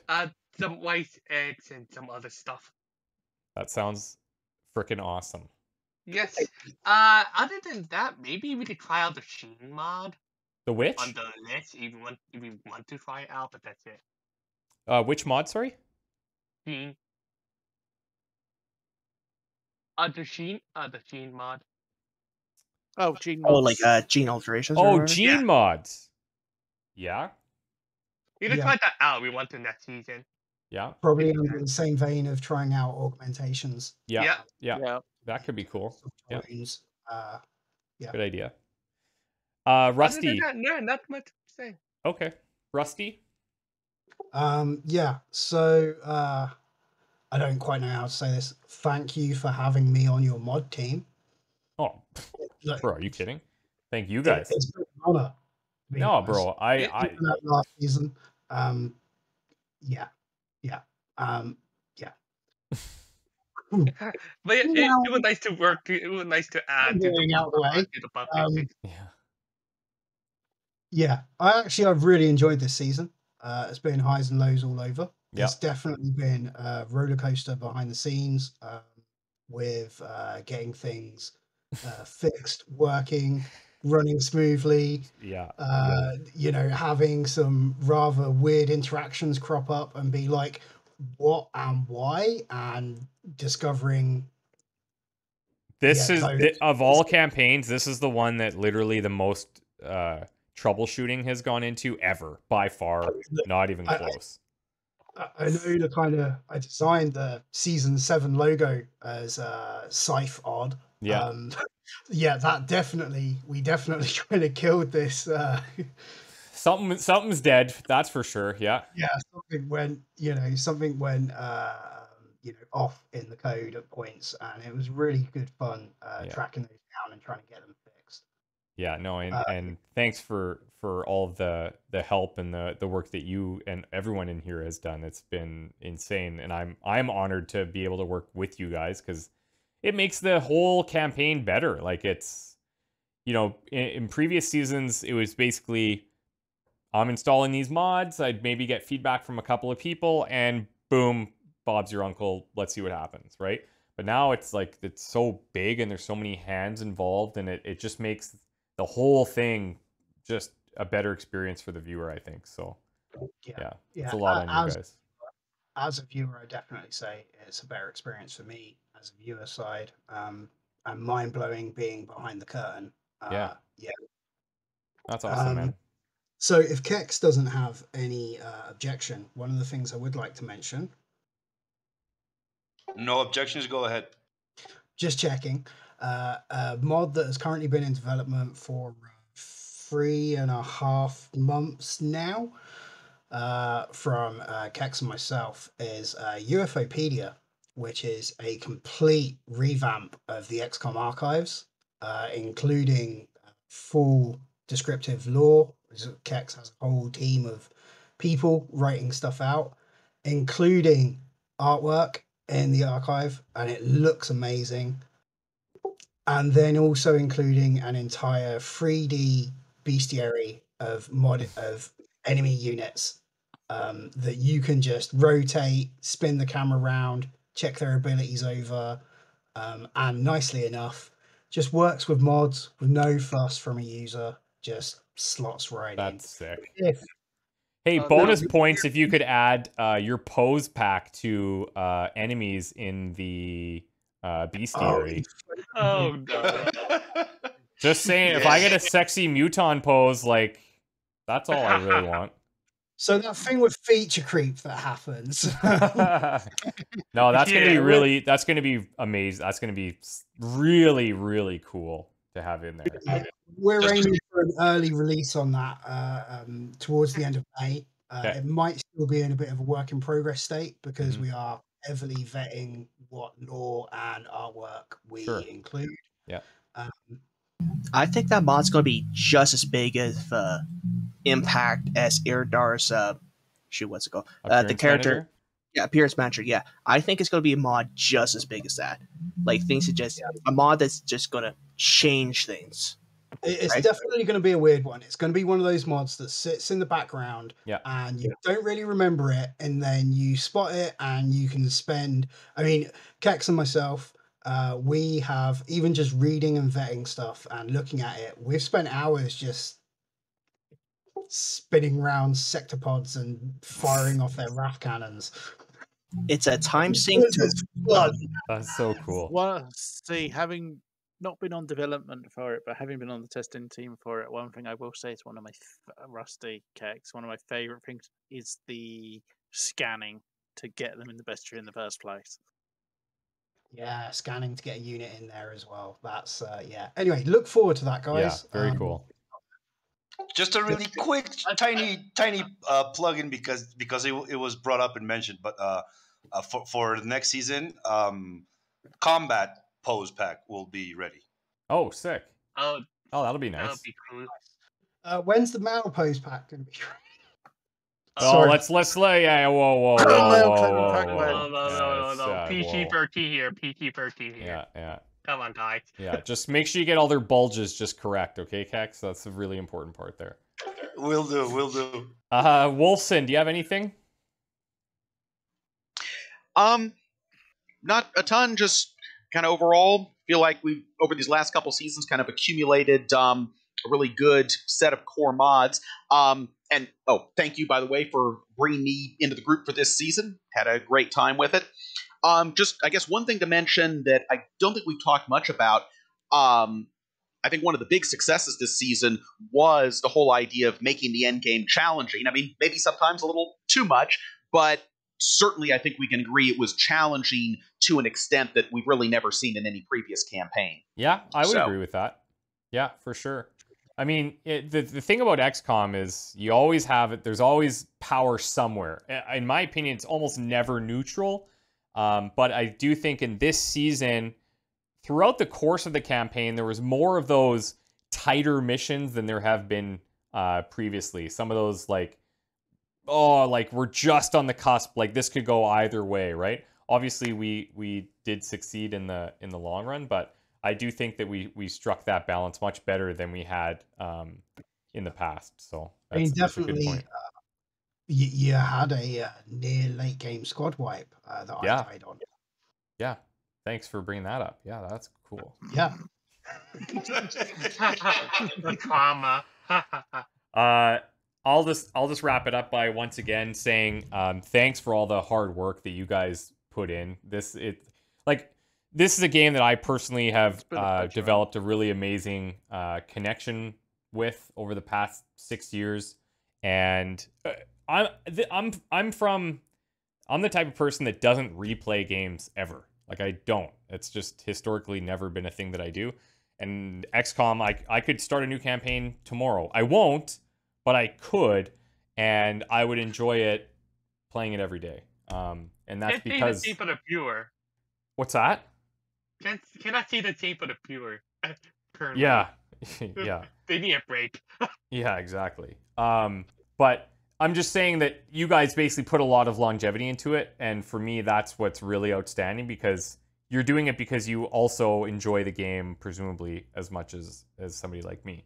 So it means a lot that you're willing to put in so much personal time to not only developing the mods, but then also being part of the team that works with me to make these experiences for the viewer as good as possible. And I think one thing that I don't talk about enough is that you guys don't really pull any punches either with me. And I appreciate that you'll give me like honest feedback about stuff, even if you are a bit worried that I might take it a certain way or something. You guys are super honest, and I think that's a really cool quality. So yeah, let's wrap it up here. We're gonna be around 3 hours. If you guys made it this far in the comments, you need to type what? What should they type? Let me ask one of you for a specific code word. Kex, what's the code word? I was going to say shorts. Nope. The code word, if you made it this far, will be Wang Food Destruction. See, Perfect. Perfect. that's Absolutely a perfect. great code word. Yeah. I Spelled had a correctly, different of course. idea, but it's a great idea. Yeah. All right, everybody. Thank you so much for watching and/or listening. Hope you enjoyed this. If you guys have any feedback on whether you'd like to hear this again after every season, or if you have ideas on what you want us to talk about in future iterations, then for sure let us know, and we will take that under advisement. Have a good one, everybody. Bye for now. Bye, everyone. Bye.